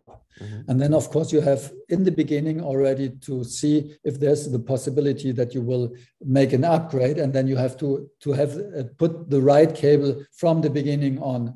Otherwise, you have to take it out and put a new one, and this is very expensive. Okay, but I could use, let's say, from the beginning, I could use the cable, which is for regularly, it would be for 350 kilowatt, but I could still use the same cable today for 50 kilowatt. Yes, but you would not, yeah, of course. Or would it not be economically viable? I would say in the beginning, really do the right planning and then use the right cable. Yeah. But you know, there are, I don't know how you call it, it's in Leerrohre, pipes, empty pipe. And it's you can take also out the old cable and put in a new cable, but the pipes have to be have the right dimension. Yeah? Okay. So you just dig once and put the pipeline or the cable inside it in the ground, and then afterwards I could just change my cable more or less easily. The bigger one inside. Yeah. All right. Of course. Well, you've already described this whole. Of course, this is quite complex. The field of which company and your company as well is active at which point of the value chain. So actually, I won't come back to this because you've really described it quite well. You have already seen the presentation from Andres Alcala on e-mobility in the public transport sector as well.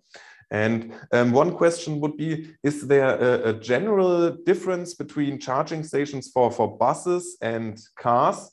Or could your stations already more or less already be used for electric buses as well? Also, as I mentioned, we are not bounded on specific products. We will also go into the installation of chargers, fast chargers for buses. Yeah. If I'm well informed, they are working on solutions for more than 1,000 kilowatt. Yeah, to charge it very fast. But this is still the future. We could do this also, also with pantograph for the buses. We will do one project this year. We haven't done it yet, but we could do this because the technique is there and the problems are nearly always the same. Yeah. Okay, but just to clarify this again, you've talked about 1,000 kilowatt. I think right now we are talking about, let's say, some kind of super fast charging station, which is actually at a bus stop where the bus is probably just staying for 30 seconds or for a minute or so. Is that correct? Yeah, the bus comes sometimes for some minutes. When it's as I told you, we're at the moment we are not doing this. Yeah. So I'm not the expert in this, but the buses go inside and they can charge. You find solutions where you have either a pantograph that is coming down, like a crane coming from above and charging with induction. The bus has a mechanism and it goes up and it goes into a line. And then while it's there, it's getting energy, and the most energy it will get when the bus has to stay about 20 minutes, maybe. Maybe something is interesting. 2 years ago, I was in a meeting, and the Berlin company for the buses, public buses, they said that they reduced the costs by electrifying the bus fleet. I was astonished because the buses are quite expensive and the installation also, but the running costs are going down and down and down. Energy costs and from the was heißt die Wartung von Auto? The maintenance. The maintenance of the car, changing of oil, brakes, and so on. So this is it doesn't cause these costs again. I was also quite impressed. This was in the presentation from Andres before, the total cost of ownership, that this is already cheaper for electric buses, and of course this can be transferred of course to electric cars as well, that they are of course already cheaper in the total life cycle process, because let's say the maintenance costs are way lower. There are way fewer parts which need maintenance, and this of course applies to you as well. And you've shown us the prices, which I said, it starts from quite decent prices to really, I mean, you said up to 80,000 euro for a charging station. This, to be honest, it's quite a much, sounds for me, as not an expert. For companies, how could they compare this to their already ongoing fossil fueled system? They would have to take a look at the total cost of ownership over the lifetime of their fleet or their cars, right? Well, if you followed the news about Tesla, you know, Tesla is making most money by selling these the CO2, the certificates. Yeah, the CO2 certificates, because they are the company will reduce energies. These costs first. Then, if there are, they have to get other solutions, electric or Wasserstoff fuel solutions for the buses and the fleet. So if they do not do it, well, they will have higher costs, and it's an investment, that's clear, but we have to do it. Yeah. And I think 5 or 6 years ago, I was in a meeting and Tesla came out and so on. There were a lot of people, rich people, and I think most of them came with a BMW for 80,000 euros or Mercedes, and with a maybe with a watch for 20,000 euro and so on. And then they ask, but why should I buy a Tesla? It doesn't bring me money. It doesn't give me money. Yeah, but they forgot that they have another car that also took the main cost. And if you have a supermarket, or a company, and the people that are coming to you, the employees, and so they have not the possibility to charge. Yeah, they go to another company, and the clients go to another company and buy the things there, and the employees also they will also see what is the company. So it's an investment to be able to do the normal business. People think that they have to get a return of invest in by selling energy, but it's not the business of a supermarket to sell energy. It's to sell bananas and so fruits and so on. Yeah? And if they do not do this investment, they will not get the clients to do their own business. The same with hotels. So this is also a way you should afford this problem a little bit. So that's a really good point. As the world or our society is getting more and more sustainable, you will only be successful if you are also sustainable in one way or the other. And of course, as you said, hotels is probably the best example. If I would own a Tesla, I would probably just go to hotels which have some kind of charging station on place. Not only with the Tesla. Yeah, of course. With the Hyundai, with the Volkswagen, with any other good company. Which I don't want to emphasize these. No. Yeah, but I get your point. Yeah, quite interesting. Okay. So that's, I think, I'm through with my questions, Mr. Zumschlinge. So thank you very much for your participation, and we would also like to share your slides and your contact data for our participants as well, if that's fine for you. And I've already shared the link to LEMOP Brazil at LinkedIn, at least here in our chat to our participants. Yeah. That's all right. Fine. Thank you very much.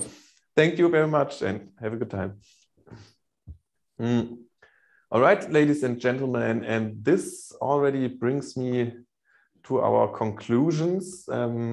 We have reached the end of our virtual trade fair, and our virtual exhibition is still going on. At least today, you have the possibility to log in at our website. We have dropped the registration, so just go to our website and have a look at our participating companies: Parkstrom, HIGHVOLT, Biogas Hochreiter, Flottweg, and all the others. And So now we have reached the end of ExpoVirtual GreenTech, the conference program. I would like to thank again to all our experts and speakers from Germany, from Latin America, and from the Caribbean who brought here their knowledge and shared their concepts and ideas for a very sustainable and successful future, as I hope. And I hope we could give you some good ideas, some good perspectives on how we can really do the energy transition. And I think we can really do it. I mean, of course, I'm working in this sector, but I would say we have seen so much which is already economically viable. You don't always need subsidies to do something. Just go ahead and do it, and others will follow you. And you will see that you will have success. And if not, we still have here a waste network, not a waste, a very broad network of partners, institutions, and companies in Germany and in Europe, which could help you realize your ideas and concepts for the future. So thanks again. As I said, we will share all our presentations with everybody who has been logged in here in the last days. We will grab your contact data and then send you all the following information of our trade fair afterwards. So thanks again to all our partners and supporters and sponsors. And we will most likely see us next year, or at least the year afterwards, and one day, hopefully after a pandemic crisis. But so thank you very much again, and well, have a good time and stay green. Bye-bye.